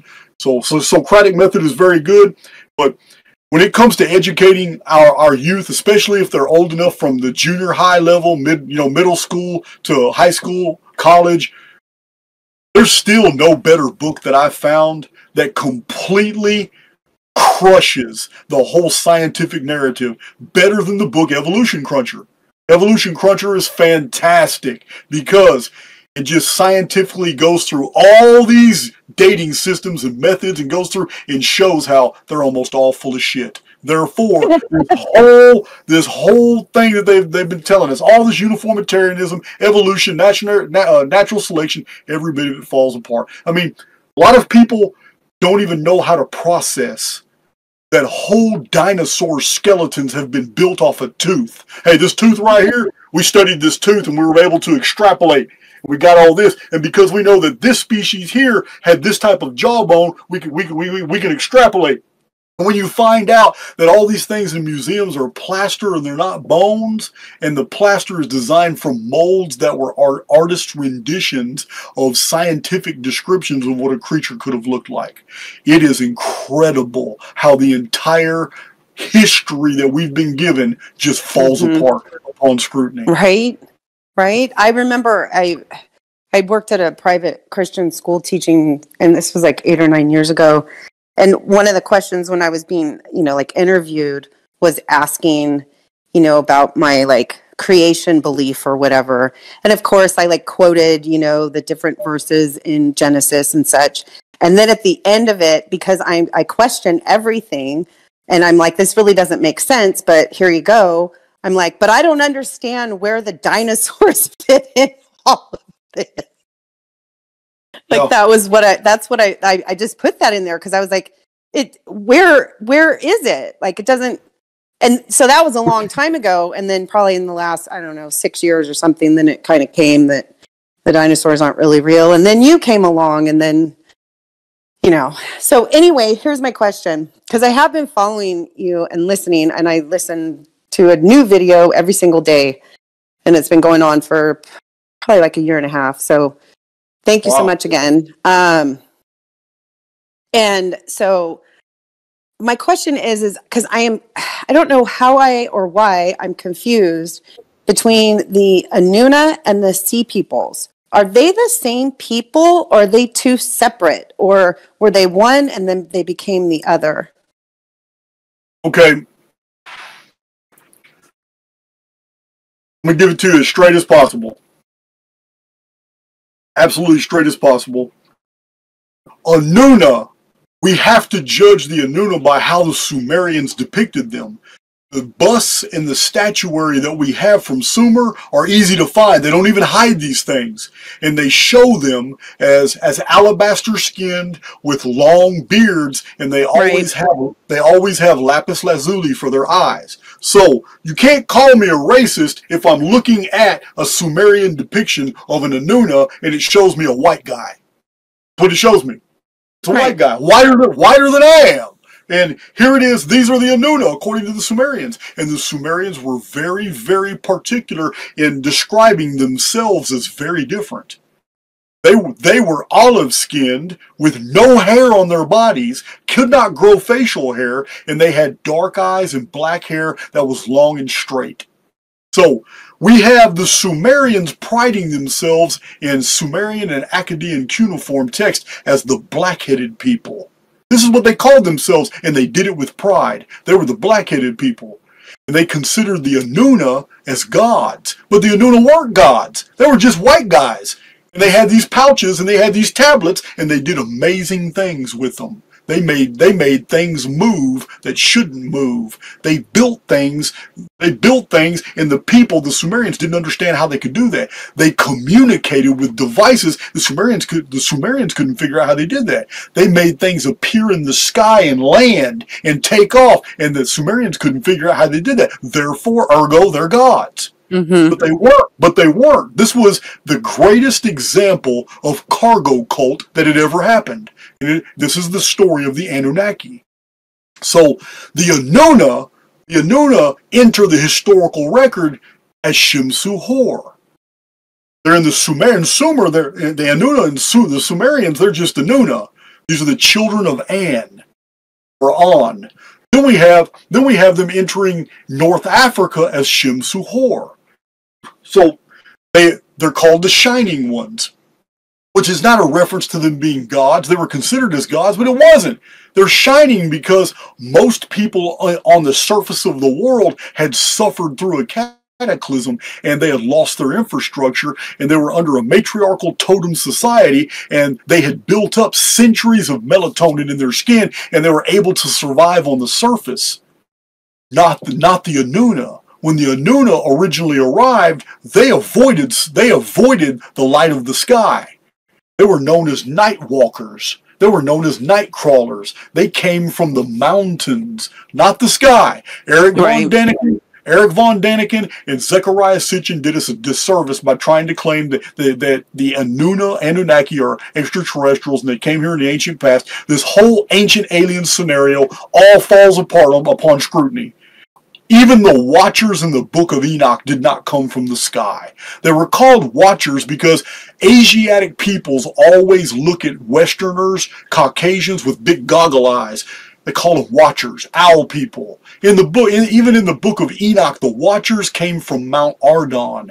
They came out of a mountain after a cataclysm, and when they came, they taught the people technology. That's what Enoch says. Enoch lists all the things. They taught the people cosmetics, textiles, the weaving. They taught them how to make barrels. They taught them how to make canal works. They taught them weapons. They taught how the women how to beautify. They even taught spermicides. So all these are listed in the Book of Enoch and in the Book of Jasher of what the Watchers taught men. But over many centuries had passed and they had been deified as gods. But the descendants of the Anuna are nothing but the descendants of Caucasians from a cataclysmic period where the Caucasians had surfaced from the underworld. Now, I'm going to tell you something that's probably going to take you a while to process. I'm not saying you're not intelligent. I'm saying that it's going to fracture some of your frames of reference. But I'm telling you we're living in a construct, and that construct is governed by protocols of programming. And I'm telling you right now that what the story that we are told about the ancient past is exactly what we're told about the future. There is a continuum here. Revelation is about apocalypse that happens so bad that a whole bunch of people go to the underworld. They stay there until it's all over with. By the time they come up, when they do, it's a new heavens and new earth. They don't recognize anything anymore. What happens in the near future with the tribulation and the apocalypse is no different than what already happened in the past. And what's happening in the near future is about to happen again in the past. We're in a loop. Those of us who begin to recognize that we are within a construct, those of us who have awakened, is only because the immortal within is now hit that chrysalis period. You are now about to emerge from an avatar that can no longer contain you. This is why you're waking up. So when this reboot happens and sends everybody back to the ancient past to start the program over, there's going to be a lot less participants. These people make their exodus. They're gone. They've moved on to a better place. They have graduated this simulacrum. This is the entire scenario. So yes, the Sea Peoples are the direct descendants of the Anuna. Yes, they are. They're also the direct descendants of the Amuru. Remember, I talked about the Amuru a lot too. Right. The Amuru were Westerners. They are the Sea Peoples. So the Amuru are the Sea Peoples, and they left North America, right, to go over to the African continent. And is that when they became the Anuna, or is this a separate time? Okay. 3439 BC was the first time in the Sumerian records. Remember, this is 432,000 turnings of the stars before the Great Flood, which is 12 centuries on a 360-day year on the Sumerian sexagesimal system. So I don't have to beat that up. You already know that I'm totally against Zechariah Sitchin's 500,000 year scenario. So, I've used my calculator multiple times trying to figure out all kinds of stuff. Yeah, it's absolutely ridiculous. So this 3439 BC is precisely 432,000 days before 2239 BC, when the Phoenix in the month of May destroyed the world and caused the collapse of the vapor canopy when the sun was born. Now, 3439 BC was the first appearance of the Anuna. Okay. First appearance. They appear with Enki in the historical record. Now, the historical record in the mythological context says that the Anuna had been here before. And it says that the black-headed people had been here before. And it said that there was a world before that the Anuna recognized, but they don't give it much detail. There's also references in the Sumerian text by the black-headed people that there was a god. There was an almighty unseen God, but the Anuna did not talk about him. This is very interesting. There's a recognition in Sumerian writings that the Anuna themselves did not regard themselves as gods, that they honored an unseen God. Zechariah Sitchin did talk about this in one of his books. Now, the Anuna appeared in 3439 BC. The story of the birth of Noah, though, is the birth of a whole merging of the Anuna and the local population that was on the surface. The Anuna had no pigmentation. They could not produce the necessary melatonin. They'd been in the underworld too long. They had been living under artificial lighting too long. When they came up in 3439 BC, came down Mount Arden, wherever it was, and there were the Watchers. They had these huge eyes. This is why they were called Watchers, the owl people. This is why basically Oriental art always shows white people with goggle eyes. This is why the Sumerians actually showed these Anuna statues and busts. These early Sumerian kings all had lapis lazuli, huge blue eyes. This is what they had. This is what they were known by. And it's because they had been in the underworld for a long time. When they came to the surface, now they needed to in order to perpetuate their existence and pass off their knowledge, because they themselves were a dying race. They could not survive on the surface. So they interbred. And this is what the Book of Enoch and the Book of Jasher focus on, that there was an intermixing between the Watchers and the daughters of men. Now, the sons of God are the Anuna. They're just humans, but they're Caucasian. Right. They're Caucasians who came from the underworld. The daughters of men it's talking about the earthborn. These are the surface dwellers. They had high melatonin. They're human too, but their bodies can actually shield themselves from the environment. So the birth of Noah, as in the Dead Sea Scrolls, tells the story really well in the Apocryphon of it's either Apocalypse of Noah or Apocryphon of Noah, and in the Lamech scroll. In the Lamech scroll, the whole story is told how Lamech comes home, finds out his wife, Bitanash, had a child, and the child looked just like one of the sons of God. He accused his wife of having sex with angels. So this is what was going on. They were doing in vitro fertilization. They were doing something because the story is conveying that the men were not having sex with their wives when their wives were suddenly coming up pregnant, and then the children that were being born were like white-skinned. They didn't understand. These people are not us. These are not our children. This is what the story is conveyed in the Dead Sea Scrolls, I've cited in my Chronicon, I've cited a couple other traditions that talk about this massive birth of a whole new sub-race. And these are the Caucasians that we know today, such as myself and all my Caucasian brothers and sisters. This is how, according to the traditions, we came about, because of this intermingling of a dying species from the underworld and a perfectly virile, living, protected branch of the human race that was already existing on the surface, and they had just lost their infrastructure.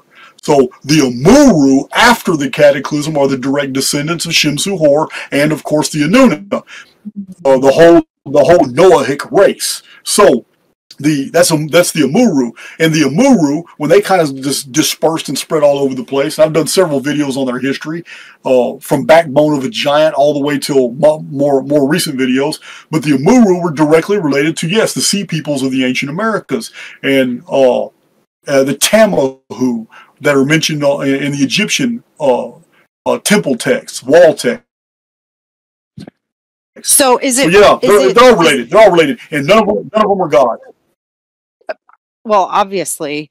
So then, did they bring the technology from North America to Africa? And I believe.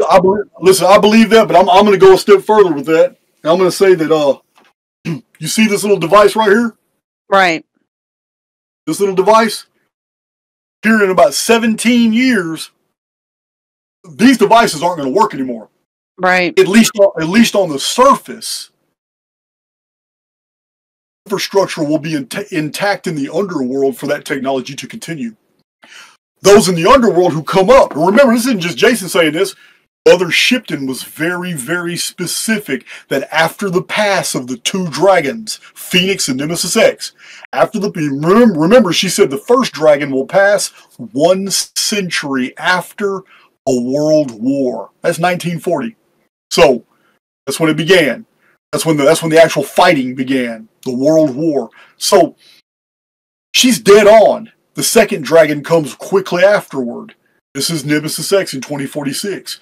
And she's very specific that after these two dragons are gone and the surface world is destroyed because man has lost his cities and now he has to rebuild on putrefying and dried out ocean beds. Because everything else that he built formerly, all the former continents are now underwater. Now all the places that were formerly under the oceans are on the surface.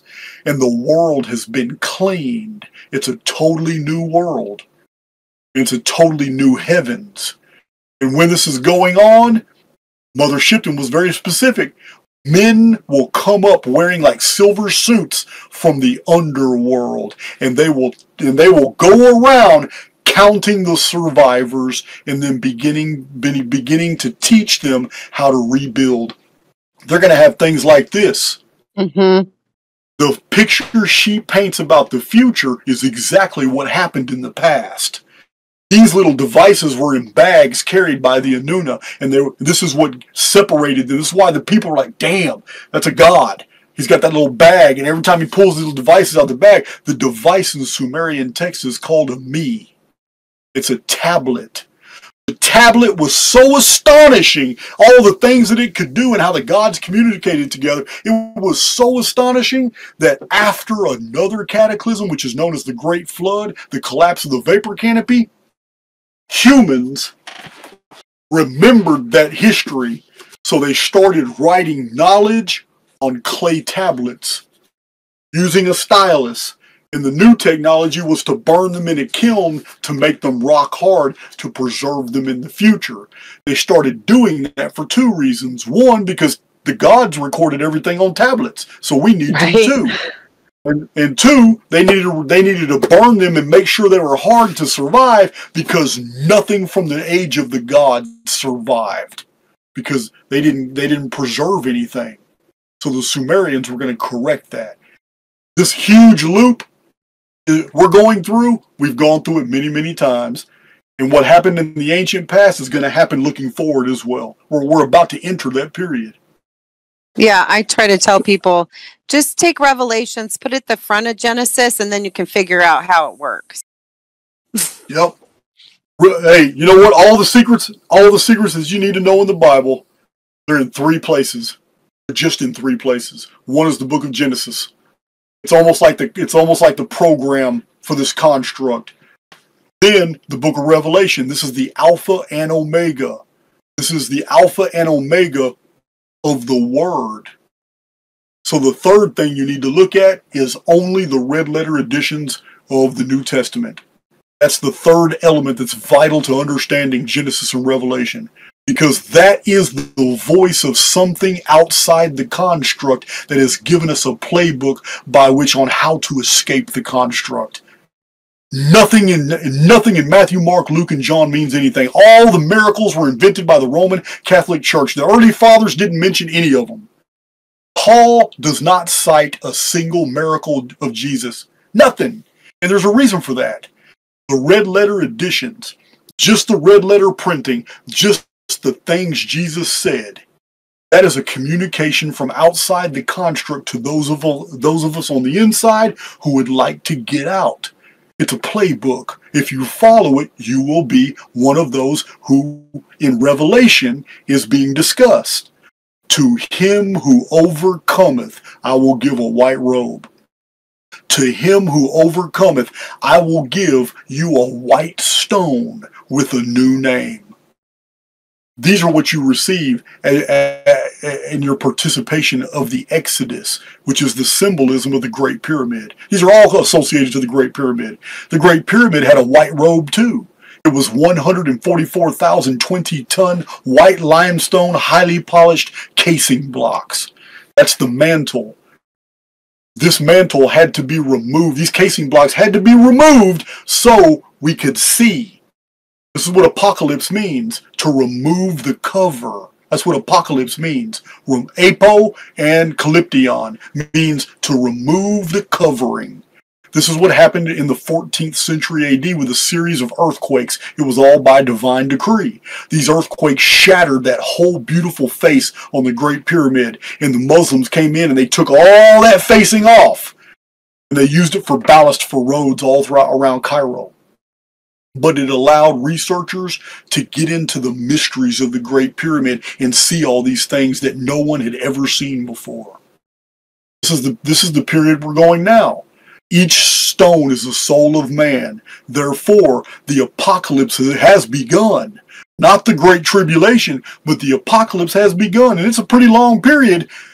It's a period of events that begin waking everybody up. Those who are going to waken up. So yeah, Genesis is the playbook. It's the real contract. Exodus begins the false contract. The elite sign that. They're the ones up under the burning bush contract. The original Abrahamic contract is really the Brahmic contract. For those of you who don't know what I'm talking about, the whole story of Abraham comes much later in history than the older version of Brahma and his consort Saraswati. Later it was rewritten, it was Semiticized, but the original was not Semitic. It was Semiticized into Abraham and Sarah. But that's the false version. But it doesn't matter. It doesn't even matter. There are two contracts. The one in Genesis matters because it's a part of the Alpha and Omega. Everything in between doesn't matter. And the Alpha and Omega is in reference to the Word. And the Word is only the red letter editions. It's the playbook that each immortal needs to play by. It doesn't matter what your religion, creed, race, none of that matters. The playbook doesn't care about the religious attachments. It doesn't care about your belief in mythology. It doesn't care about any of these beliefs, individual cultural beliefs that you were saturated with as your avatar was born in certain areas of the world. It does not matter. The playbook applies to all people. It is the red letter edition of the New Testament is absolutely spiritual and it's neutral. It has nothing to do with your culture, race, or creed. So, yeah, Genesis, Revelation, and the red letter edition of the deal. That's all you need to know. Everything else in the Bible is misdirection. Great question. Yeah, great answer, Jason. Thank you. Lee, my brother, please take the floor. You got it. Jason, pleasure to talk with you, brother. I'm almost through Lost Scriptures of Giza, and I have thoroughly been enjoying it. Hope you received mine and my compliments, my book, that is. I've got a ton of questions for you, sir. I don't know if you remember me. I was the guy, when you here not too long ago, asked you about Polonius, Josephus, Simon Bar Kokhba, and Paul possibly all being the same critter. But yeah, I do remember that. Everything from I'd love to pick your brain more about that demonic attack you witnessed in prison. Babylon being, Egypt, old Cairo, since you just mentioned old Cairo, the original Babylon being old Cairo, or the Syrian, Mesopotamian, Persian version that everybody in Christendom thinks. The world flood versus, I've heard you say in previous videos about the Mediterranean localized flood. The pyramid optical illusion, what you wrote in Lost Scriptures of Giza, of how a traveler would see it coming down and descending from the heavens, versus what Bushby wrote in Secret in the Bible about them actually having technology that was like levitating stones and building it from the top down. Dude, I've got so many questions, a big one that I would love to ask you, but it would require and eat up too much time that I don't want to chew up. Yeah, I've been enjoying his books thoroughly because I've got a lot of 3.5+ years research of my New Testament studies, specifically of the Pauline arc, the character. That's just one alias that people knows him by. Anyway, but I guess what the one I'll just narrow down and keep it simple, so I don't chew up too much time about the big doozy. I'd love to ask you sometime, not tonight. Would be the whole hidden God reference, because I'd love to pick your brain about Abraham, Balaam, and Laban being the same critter. But the hidden God reference is curious, given what you wrote in Lost Scriptures of Giza, how it seems you're indicating that the hidden one God of Rastau is none other than Amen, the hidden one. And I'd love to know your thoughts about how it seems that you're indicating, if I'm mistaken, please correct me, sir, that could be the oversoul, benevolent deity, even though Alexander Hislop, his Two Babylons book, seemingly indicates that the hidden one, the hidden God, is the one that's associated with Saturn, that obviously the Latinos, or the hidden, the peoples of Saturn, the Saturnian land in Rome, were sacrificing through the gladiatorial games and honoring through blood and murder and sacrifice and all that. So if I'm mistaken, correct me, but I'm seeing how Lost Scriptures of Giza is painting the hidden deity as a benevolent one, almost, with this Amen character, with what Reverend Hislop wrote in 1850-something in Two Babylons, with him being almost associated with this negative satanic Lucifer character. Is that just the Reverend kind of having too much Christianese all over his ass? No, I was about to say that. I was about to say that. Look, Hislop's Two Babylons is a fascinating book, and I really like it. But he goes really overboard on demonizing a bunch of ancient, mythological figures and making them more nefarious than necessary, especially kind of going overboard with claiming that almost every ancient god was in some way a manifestation of Nimrod. He had that pretty bad. But I will say that other than that, the Two Babylons was fascinating. I liked it. I pulled a lot of material out of the Two Babylons by Alexander Hislop from a book it's an unpublished book, but I had wrote a book, The Mighty Hunter of World Mythology, which is the life story of Nimrod and who he was in Sumer, Amar Odak, later in Akkad Merodach, and later in Babylon Marduk. It's all the same individual, Nimrod. So, having said that, I haven't found any references to any evil aspect of the hidden one. What I know is that in the Egyptian pyramid texts, which are among the oldest writings in Egypt, very interesting fragments of this body of literature is on monuments all over Egypt. It is well understood from Wallace E. Budge's material that there was no actual Book of the Dead.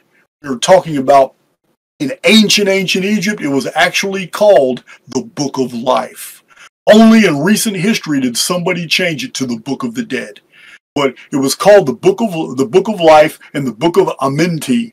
And we know that the hidden God is mentioned several times in these texts. Also references in the coffin text to the hidden one. And we also know that the ancient Israelite faith was born in Egypt, not in Canaan, not in Palestine. It was born in Egypt. And they had taken this idea of the hidden God. Amen is what they had called him. And they had even suffixed many of the Psalms. Some of the more enigmatic Psalms in the Old Testament are suffixed with Amen. So in the Revelation, we are also given a reference to the Amen in the book of Revelation. So yes, I am absolutely on board with Amen being the hidden one. And this is also what we found in the New Testament when Paul went into a temple precinct, and there was a whole bunch of statues to all the different gods, but the only one that was paid attention to was the statue, the little altar of the unknown God. Yes, these are glimpses at basically the architect of the whole construct. I'm not talking about AIX, the agitator, the parasite program. I'm talking about the oversoul. Yes, Amen and the hidden one are simply just references in the ancient Egyptian text and in the Bible to the oversoul. I don't believe the oversoul would ever leave itself out. It would always give small clues that it is itself involved.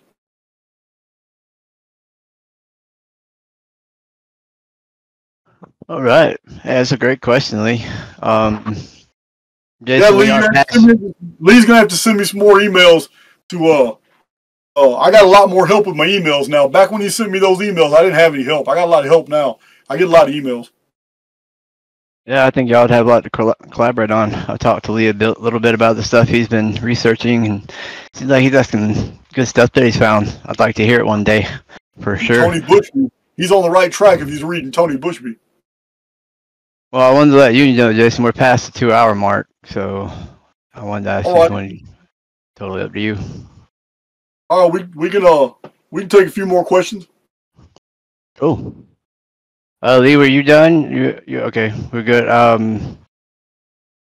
Who was next? I think it was Red. I think Red was next. I believe. Wait. Let me make sure I got that right. Anyway, I called you out already. Go ahead, Red. Ask your question. Actually, man, I think Kudman was up first, man. Go ahead. All right. Whoever.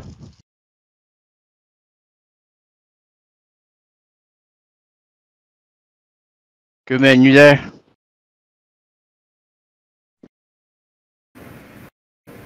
Hello? Hello. Yeah, there you go. Goodman. Yeah, okay. First time on Discord.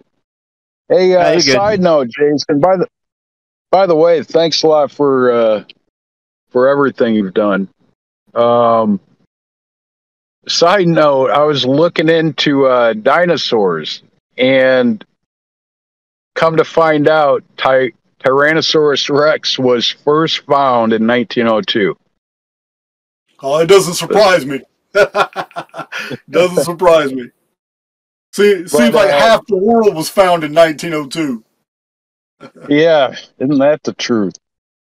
But I'll tell you, I studied Neville Goddard for years, and I cannot emphasize enough about retrocausality, which he called revision. And if anyone wants to deliberately create, I'll tell you right now, learn that technique. It will change your life. Well, I'm on board with it. I'll end it there. Yeah, I'm on board 100%. It's we live in such a dynamic construct, and our immortality actually I'm talking about it's like a fusion generator when we use imagination with intent. There's no doubt. Whatever problems we're experiencing today, we can literally rewrite yesterday and just move forward as if the rewritten version was the truth. And variables will start popping into our existence that will reinforce that imagination. No doubt. There's no doubt in my mind. Absolutely. Yeah, you know what I do is I'll go back to an event and I'll change my state of mind and just the state that I'm in. And I'll imagine that. And I mean, meditate, whatever you want to call it. I will truly imagine that state. So I am changing the state that I was in back then. And lo and behold, we're talking, it could be as quick as a couple days. I start to notice changes in my life. It's like magic. It truly is like magic. No doubt. We're in a magical construct. I say that all the time. This is magic. Yes, we are. Well, thanks again, man. Awesome, man. Appreciate you. Larry, go ahead, man. You're next. What you got? Hey, Jason. I don't remember me from Asheville. I was one with a hat. Are you from South Carolina? Well, I'm North Carolina. You from North Carolina? Man. Yeah. All right. Anyway, yeah, we went to Fort Worth. Didn't meet you there, but we met a lot of the people. But so I got a question and a statement. Sure. So first question is, I gave Big John some contraband, and it totally blessed my heart and my wife's heart to see you and your dad enjoying it. And my question is, as a distiller, was it good? It was damn good. And listen, my old man's 81 years old, and he knows his alcohols, but when he drank that, he said, "What the hell am I drinking? This is fantastic." I said, "Yeah." It was so good that I took a picture of both of us and put it on YouTube. Well, I saw that. Yeah, that was, so that blessed our heart. You'd shared that with your dad. And so Clay, let that sit a couple weeks before you try it. Yeah, I was about to ask you that. That's the nectar that you sent me? Yeah, that's my mountain nectar. Yeah, I was letting it sit for sure. I read your card, man. I appreciate it. Absolutely, I appreciate you. Jar. Okay, well, that's good. Hey, Larry, I still have half a jar for special occasions. I put that stuff aside that was so good. Well, I appreciate that. I work hard at it. So, Mother, that was my question. My statement is, when I first started hearing about you, my wife got involved. She was listening to it, and I was listening to him and I'm going to be honest, I'm like, this is fucking insane. There's a lot of people have probably the same idea. And as the more I listen to it, it's like, oh my God, what else could it be? This is true stuff. So what I want to tell you is, I researched you, as a lot of people have done, and I saw, oh yeah, he was in prison, did this and that, whatever. But you were 17 years old. So I want to say the only difference between you and me, as far as like prison, is I never got caught. Yeah. And I'm sure there's a lot of people on Archaix who have the same thing. I never got caught. I've done bad shit in my life. I never got caught. And I don't know why. I appreciate that sentiment, but I honestly have this belief that we signed up for the roles that we play today, and that we're not given guarantees that these roles will be successful, and we go through some hard stuff, because it's never about the avatar. It's always about the immortal personality. So we have multiple chances. But I do believe that we are given templates by which, we don't just jump in here blind. I believe that we're given decisions. Hey, you've already done this, this, and this. It's time for you to do something like this. You may affect a lot of people. This may be a role that really benefits you, because these last roles you haven't been very successful. I don't know. I just don't know that part, but I do believe, I have this feeling that this is something I signed up for, just like you signed up for yours, and whatever past life sims you've lived in the past to get you where you are now, to where you have actually awakened. Yeah, this is all conscious decisions that we made. I do not believe that we are subject to chance like a lot of people promote. I don't believe that. I don't. There's too much structure here for chance to be a variable. Well, I like to say I've been awake for over 20 years. Steve Quayle, and then I fell into it. Once COVID hit, I quit my job. I retired, but I got into like the whole. You had a video on about the patriotic movement. Mm-hmm. I listened to Charlie Ward and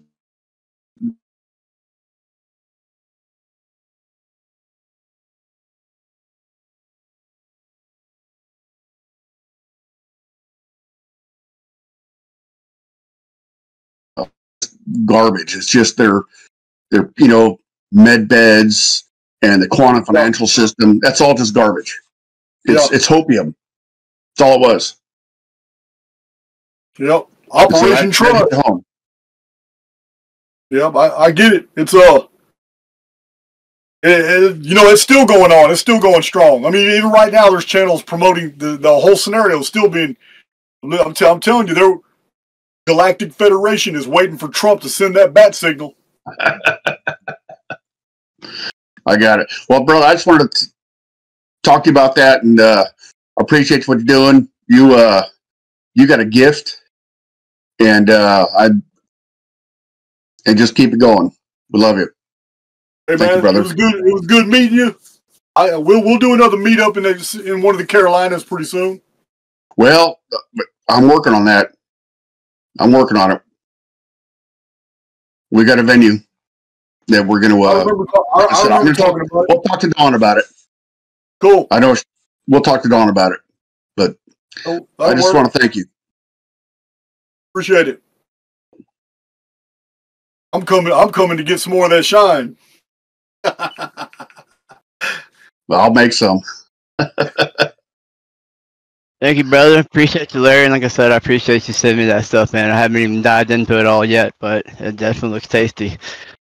Well, everything we sent you is homegrown. It's all from our bounty. The bread. The bread was wonderful. That sourdough bread, that was really good. I'm a sucker for bread, so. All right. Thank you. Red, go ahead, brother. What you got? What's up, man? Much, man. What's that 18 stand for? What's that? What's the 18 stand for? Actually, nothing, man. It doesn't stand for anything. Oh, okay. It's just kind of a random handle that I made up. All right. Anyways, dude, I really don't have a structured question. I should have thought of one. I'm kind of like Lee back there. I just wanted to tell you, man, what you're doing is great. Love your stuff. I think I've been following you for about a year now. Awesome. It kind of sucks because I came from J Dreamers, which don't want to get all into there. Don't even go there. But thankfully I did find you, and I don't know, man. I don't really know what to say other than. Well, I'm good. I mean, not everything's about asking questions and answering them. Sometimes it's just about communication. You know what I mean? I don't know you, and you really don't know me, but we've made a contact right now, and who knows? It might bring some type of meaning in the future. You never know, man. Everything happens for a reason. I do have one question. Maybe you can just say something about, and that's well, like I said, I've been following you for a long time, man, and which I've been a truth seeker for, well, forever, for as long as I was a kid, and I try to talk to these people about this stuff, and you're really good at articulating what you're trying to say, and I can soak it up and I can understand it, but it's really hard for me to reiterate it, to where other people can understand it. And even if they can, most people don't give a shit, and so I guess that's kind of my question is, if somebody was to ask you, Jason, so you found it out, you figured it out, so why care so much though now that you have figured it out? What's the motivation? You know what I'm saying? Like my wife, for instance. I mean, I'll find something out or think that I have found something out anyways, and I'll look at her, and I'll tell her this, and like to me it's like a light bulb going off, and to her though it's like, who gives a shit? Yeah. Yeah, I understand, but for me, it's I just have this inner drive to know things, but right. It's deeper than that, because I've been out of prison 7 years now, and I could be partying, I could be traveling all the time, I could be doing all kinds of things. I could minimize my life to the point where I could live off YouTube and Archaix TV money, travel for the rest of my life, and just steady put out videos here and there, and live a life of luxury. I could do that. Yeah, that's what I was thinking about you too. But honestly, I don't. Before I talked to you, that's exactly what I thought. I said, Jason, I could do that. I make you the don't money have for that no now. motive. Yeah, what's the motive here, right? But that's not what drives me. Well, money doesn't mean shit to me. I just sent a bunch of money out to different people today. And there's somebody in the chat. There's somebody in the chat that can verify that. I'm just not. I am motivated by something internal that wells up within me that makes me understand that I'm a part of something bigger than me. That there is a family in this construct with me, and it has nothing to do with flesh and blood. There are other kindred souls in this construct that need to hear some of the things that I have learned and I have seen. So That's what drives me. This is why I have no fear. I don't care about these goons. I don't care about these these alphabet agencies that are all over my channel. I don't care about none of that. Right. Unless they step out and actually try to enter my physicality, right now I'm not worried about anything at all. I can get real physical, but that's not a war that I can win because I'm an immortal being. This is just an avatar. They've got thousands of avatars they can send out at me. So that's not the game I want to play. The fighters are gonna lose. Yeah. Yeah, that's not. I'm just not. That's not. I'm not. This is a divine chess game, and I'm a piece. Yeah. I'm not moving the pieces. I'm just a piece. And as long as I continue to do the things that I'm influenced to do, meaning the oversoul's making the moves, as long as I continue to follow that, I'll be okay until the day I exit the construct. When I exit the construct is up to the oversoul. It's not up to all these goons. I don't care about the opposition. I don't care. I don't have any fear for it whatsoever. I am motivated by the knowledge that I have found some truths, and I need to make them known to others, because if others carry the torch into the future, that's okay if I'm not a part of that. If I have been removed from the equation, I'm cool with that. I'm cool with that. As long as, this is why I sold over 2,000 drives with all my data. Because if anything ever happened to me, I don't care. There's 2,000 people out there that have thumb drives with more information than a man can read in their entire life. So I don't care. I don't even care. All my I also have the super packs and the survival packs. There's a lot on those. We just upgraded those. We just upgraded the super packs and the survival packs with all the new stuff that I've put on YouTube in the past year. So, and then we combined both of them on the same drive and selling it for the same price. So it's not even about the money. Money's not even motivating to me, dude. I could go to parties. I could live lavish. I don't care.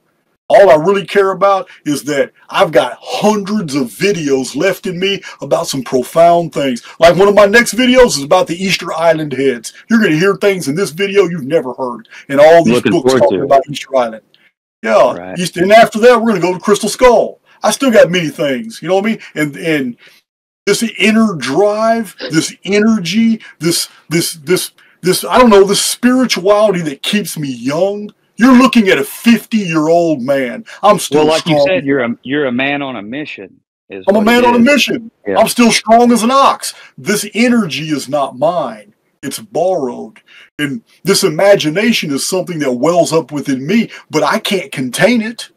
I can't contain it. There's something else that flows through within me and uses me for its means, and I'm going to let it. As long as I perceive that it's positive, I'm going to let it. If I perceive I look up to you, Jason, just because of what you just said, of all that. You're a man on a mission. And I see what I lack in myself sometimes when I listen to you. I want that mission myself. And I listen to, lots of your videos, but one that stuck out in my head was, you talked about Heavener, Oklahoma, Yeah. So I live about 45 minutes from there, and I'm thinking, what can I do? He's spitting out all this information. Hell, I'm just right there. What can Sean do?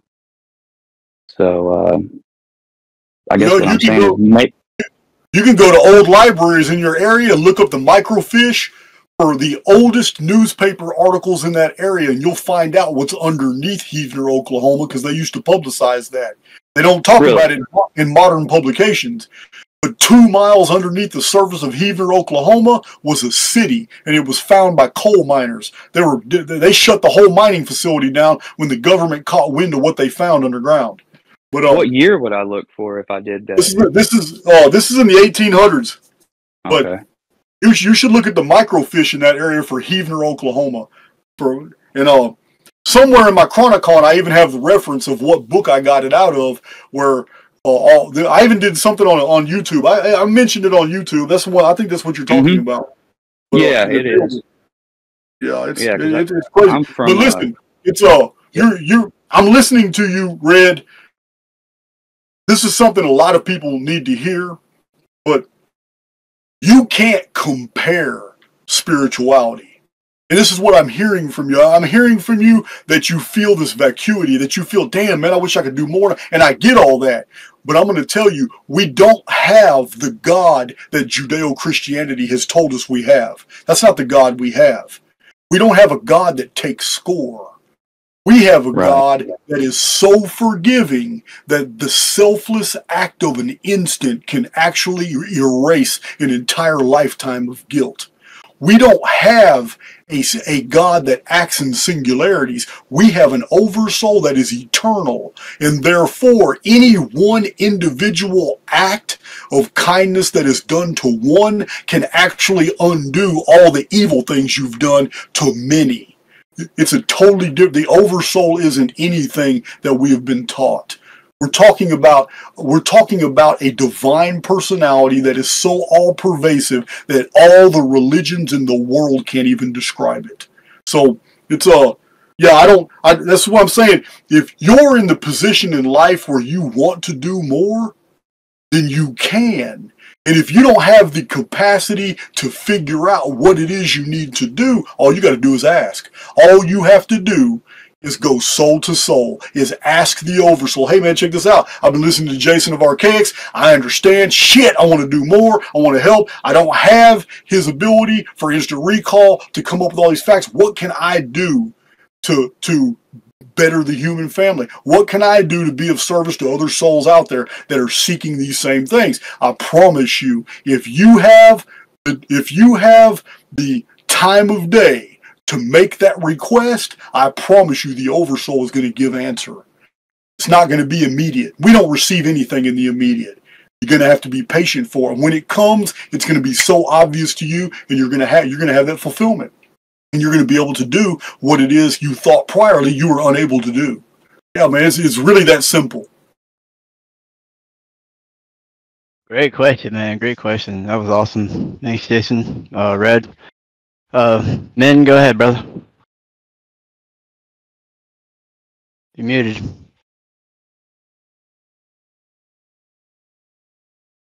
You're muted, Red. Or Min, sorry. Unmute, Red. Oh, Min. Hit that microphone button. Oh, oh, never mind. Sorry. I guess Adam set the way. Go ahead. You're good now. Hello. Can you hear me? Yeah, go ahead. Hello, Jason, Clay. How you doing? Hey guys, awesome. I've asked you a question last time about Lithuania and having the Bolsheviks and all the mess up, and you inspired me to look into old history and how all the events happened, and the certain tiny sombreros moving after the forgiving and nice Christianity, and then subsequently the Islamic moving, as if not nearby but kind of in the vicinity. And I started digging more. It appears that more cultures had exactly that same pattern. Christianity moves in with a sword, with a fire, with whatever, and then those other two follow like two shadows in the darkness. And one nation that supposedly rejects the Christianity is Japan, interestingly, and they try to keep them off. And their rationale is, well, soon as Christianity moves in, tiny sombreros move in, and then the Islam moves in. Mm-hmm. And they don't have either of those in big presence in Japan. But that was just a research I was doing, inspired by your old work. What you just said in the previous answer, Jason, it was like something sparked. You mentioned oversoul and your not giving a crap about the money and the material gain and all that stuff. You're driven by spirit. You are actually enacting that. Christ's teachings, where he said, remember, to one very rich guy, he said, sell everything and follow me. You are actually doing that and following that inspiration, that oversoul's calling, if you would. They warped and twisted and everything, made it into a Bible, into Holy Scriptures and all that stuff. You dug that out. You dug all this through and actually are living in it. And another thing you said about very forgiving oversoul in an instant, in that moment depicted where Christ is on the plus, and then two criminals next to him, and one says that he's actually not guilty, and he said, tonight you'll be in the kingdom of God. In both those instances that are referenced, Christ says you will enter in the kingdom of God only if you drop everything, all the attachments in this world, and in the other one, that instant forgiveness. It's exactly what you're actually not preaching, but what you're telling us, and you're living with your own example. So that was just a admiration on that. You can comment later, but I had an actual question. Okay, if possible. I know we're short on time. When you earlier somebody asked about the Jewish calendar, the twisting the 134-year discrepancy, and then the contract that the tiny sombrero signed and all that stuff. Do you think, and I've been reading into also trying to find some material, the hypothesis is that after having signed the contract and the elites and some real controllers of this world, do you think they have an ability to control where soul is being reincarnated? I don't think they're controlling the ability. I think that the system automatically sorts these out according to frequency. And different families, bloodlines carry different frequencies. And this is remember, we live in a technological construct. We are spiritual beings experiencing something that is absolutely technologically advanced. So it's when we try to process all this information as organic and natural in the world. This is when we go back into the base denominators of thinking that this is an organic reality when it's not. We're only perceiving it so through the filters of the central nervous system. This is actually highly technologically advanced, so advanced that it took the central nervous system, this amazing piece of technology that we have in our vertebrae, inside of our vertebrae, that is the interface between the psyche and the simulation itself. So our avatars are absolutely a part of the world that we're experiencing, and we're inside these flesh suits. Therefore, these flesh suits, which are genetically coded, are coded within certain families. Therefore, I can definitely see that certain spirits that are vibrating at certain frequencies when they exit the construct are automatically funneled into avatars that are already waiting to be born that are vibrating on those same frequencies. That would explain the necessity of them to keep the bloodline and certain traits, maybe certain aspects, because there's definitely been mixing of the bloodlines and all that stuff, but it seems like that parasitic inheritance is continuously passed on from generation to generation. Listen, right? The fanaticism of the royal families throughout history of intermarrying even their own brothers and sisters if necessary. Even sons taking their own mothers as their queens if there was no one else, if there was no other member of the royal family. This fanaticism can only be explained by a hidden family teachings that, hey, we got to do this. We got to keep this in the family line, because if we die, we automatically come back into the same family. But if we weaken our genealogy, if we spread out too thin, we could be born as lower nobility, or we could come back in as a peasant. So yeah, so I can definitely agree that. This genetic fanaticism has everything to do with the elite fearing when they die they won't be born back into an elite family. Apparently they've been successful because they haven't. Well, I mean, they're only going to be as successful until there's a reboot. Once there's a reboot, everything gets scrambled. That's what a reset does. The computer does what the computer does. It sets it, everything that's wrong. It's when you reset it, it writes everything and starts everything. The program starts over. Hard reset. Amen. Thank you, Jason. You gave us so much time tonight. Appreciate it. I think I was the last, asker. Yeah, you're gonna be the last tonight because I'm already worried about my stomach now. I know. Thank you so much, and really looking forward to getting some you meeting you in person in some meetup on East Coast. I tried already twice in Texas when you made, and then in Asheville. I live in Maryland, and actually wouldn't have been too far. Just my kids' family where I just couldn't drop and go on a whim. But looking forward to it one day. Well, Shake in a hand. look, in the first half of 2024, we will be in New York somewhere. New York, that's awesome. Yeah. 2-3 hours, you'll see a lot of East Coasters, I'm sure. Hey, well, Jason. All right. Hey, it's been good, Phoenix Protocol. Adam, thank you for hosting me tonight. Appreciate you keeping everything smooth. I'm gonna go ahead and get something to eat. Well, whenever the video's ready, you can just send it to me, Adam, and I'll put it on YouTube. And I appreciate you guys. And like I said, we'll keep it 2 or 3 weeks, and I'll be back.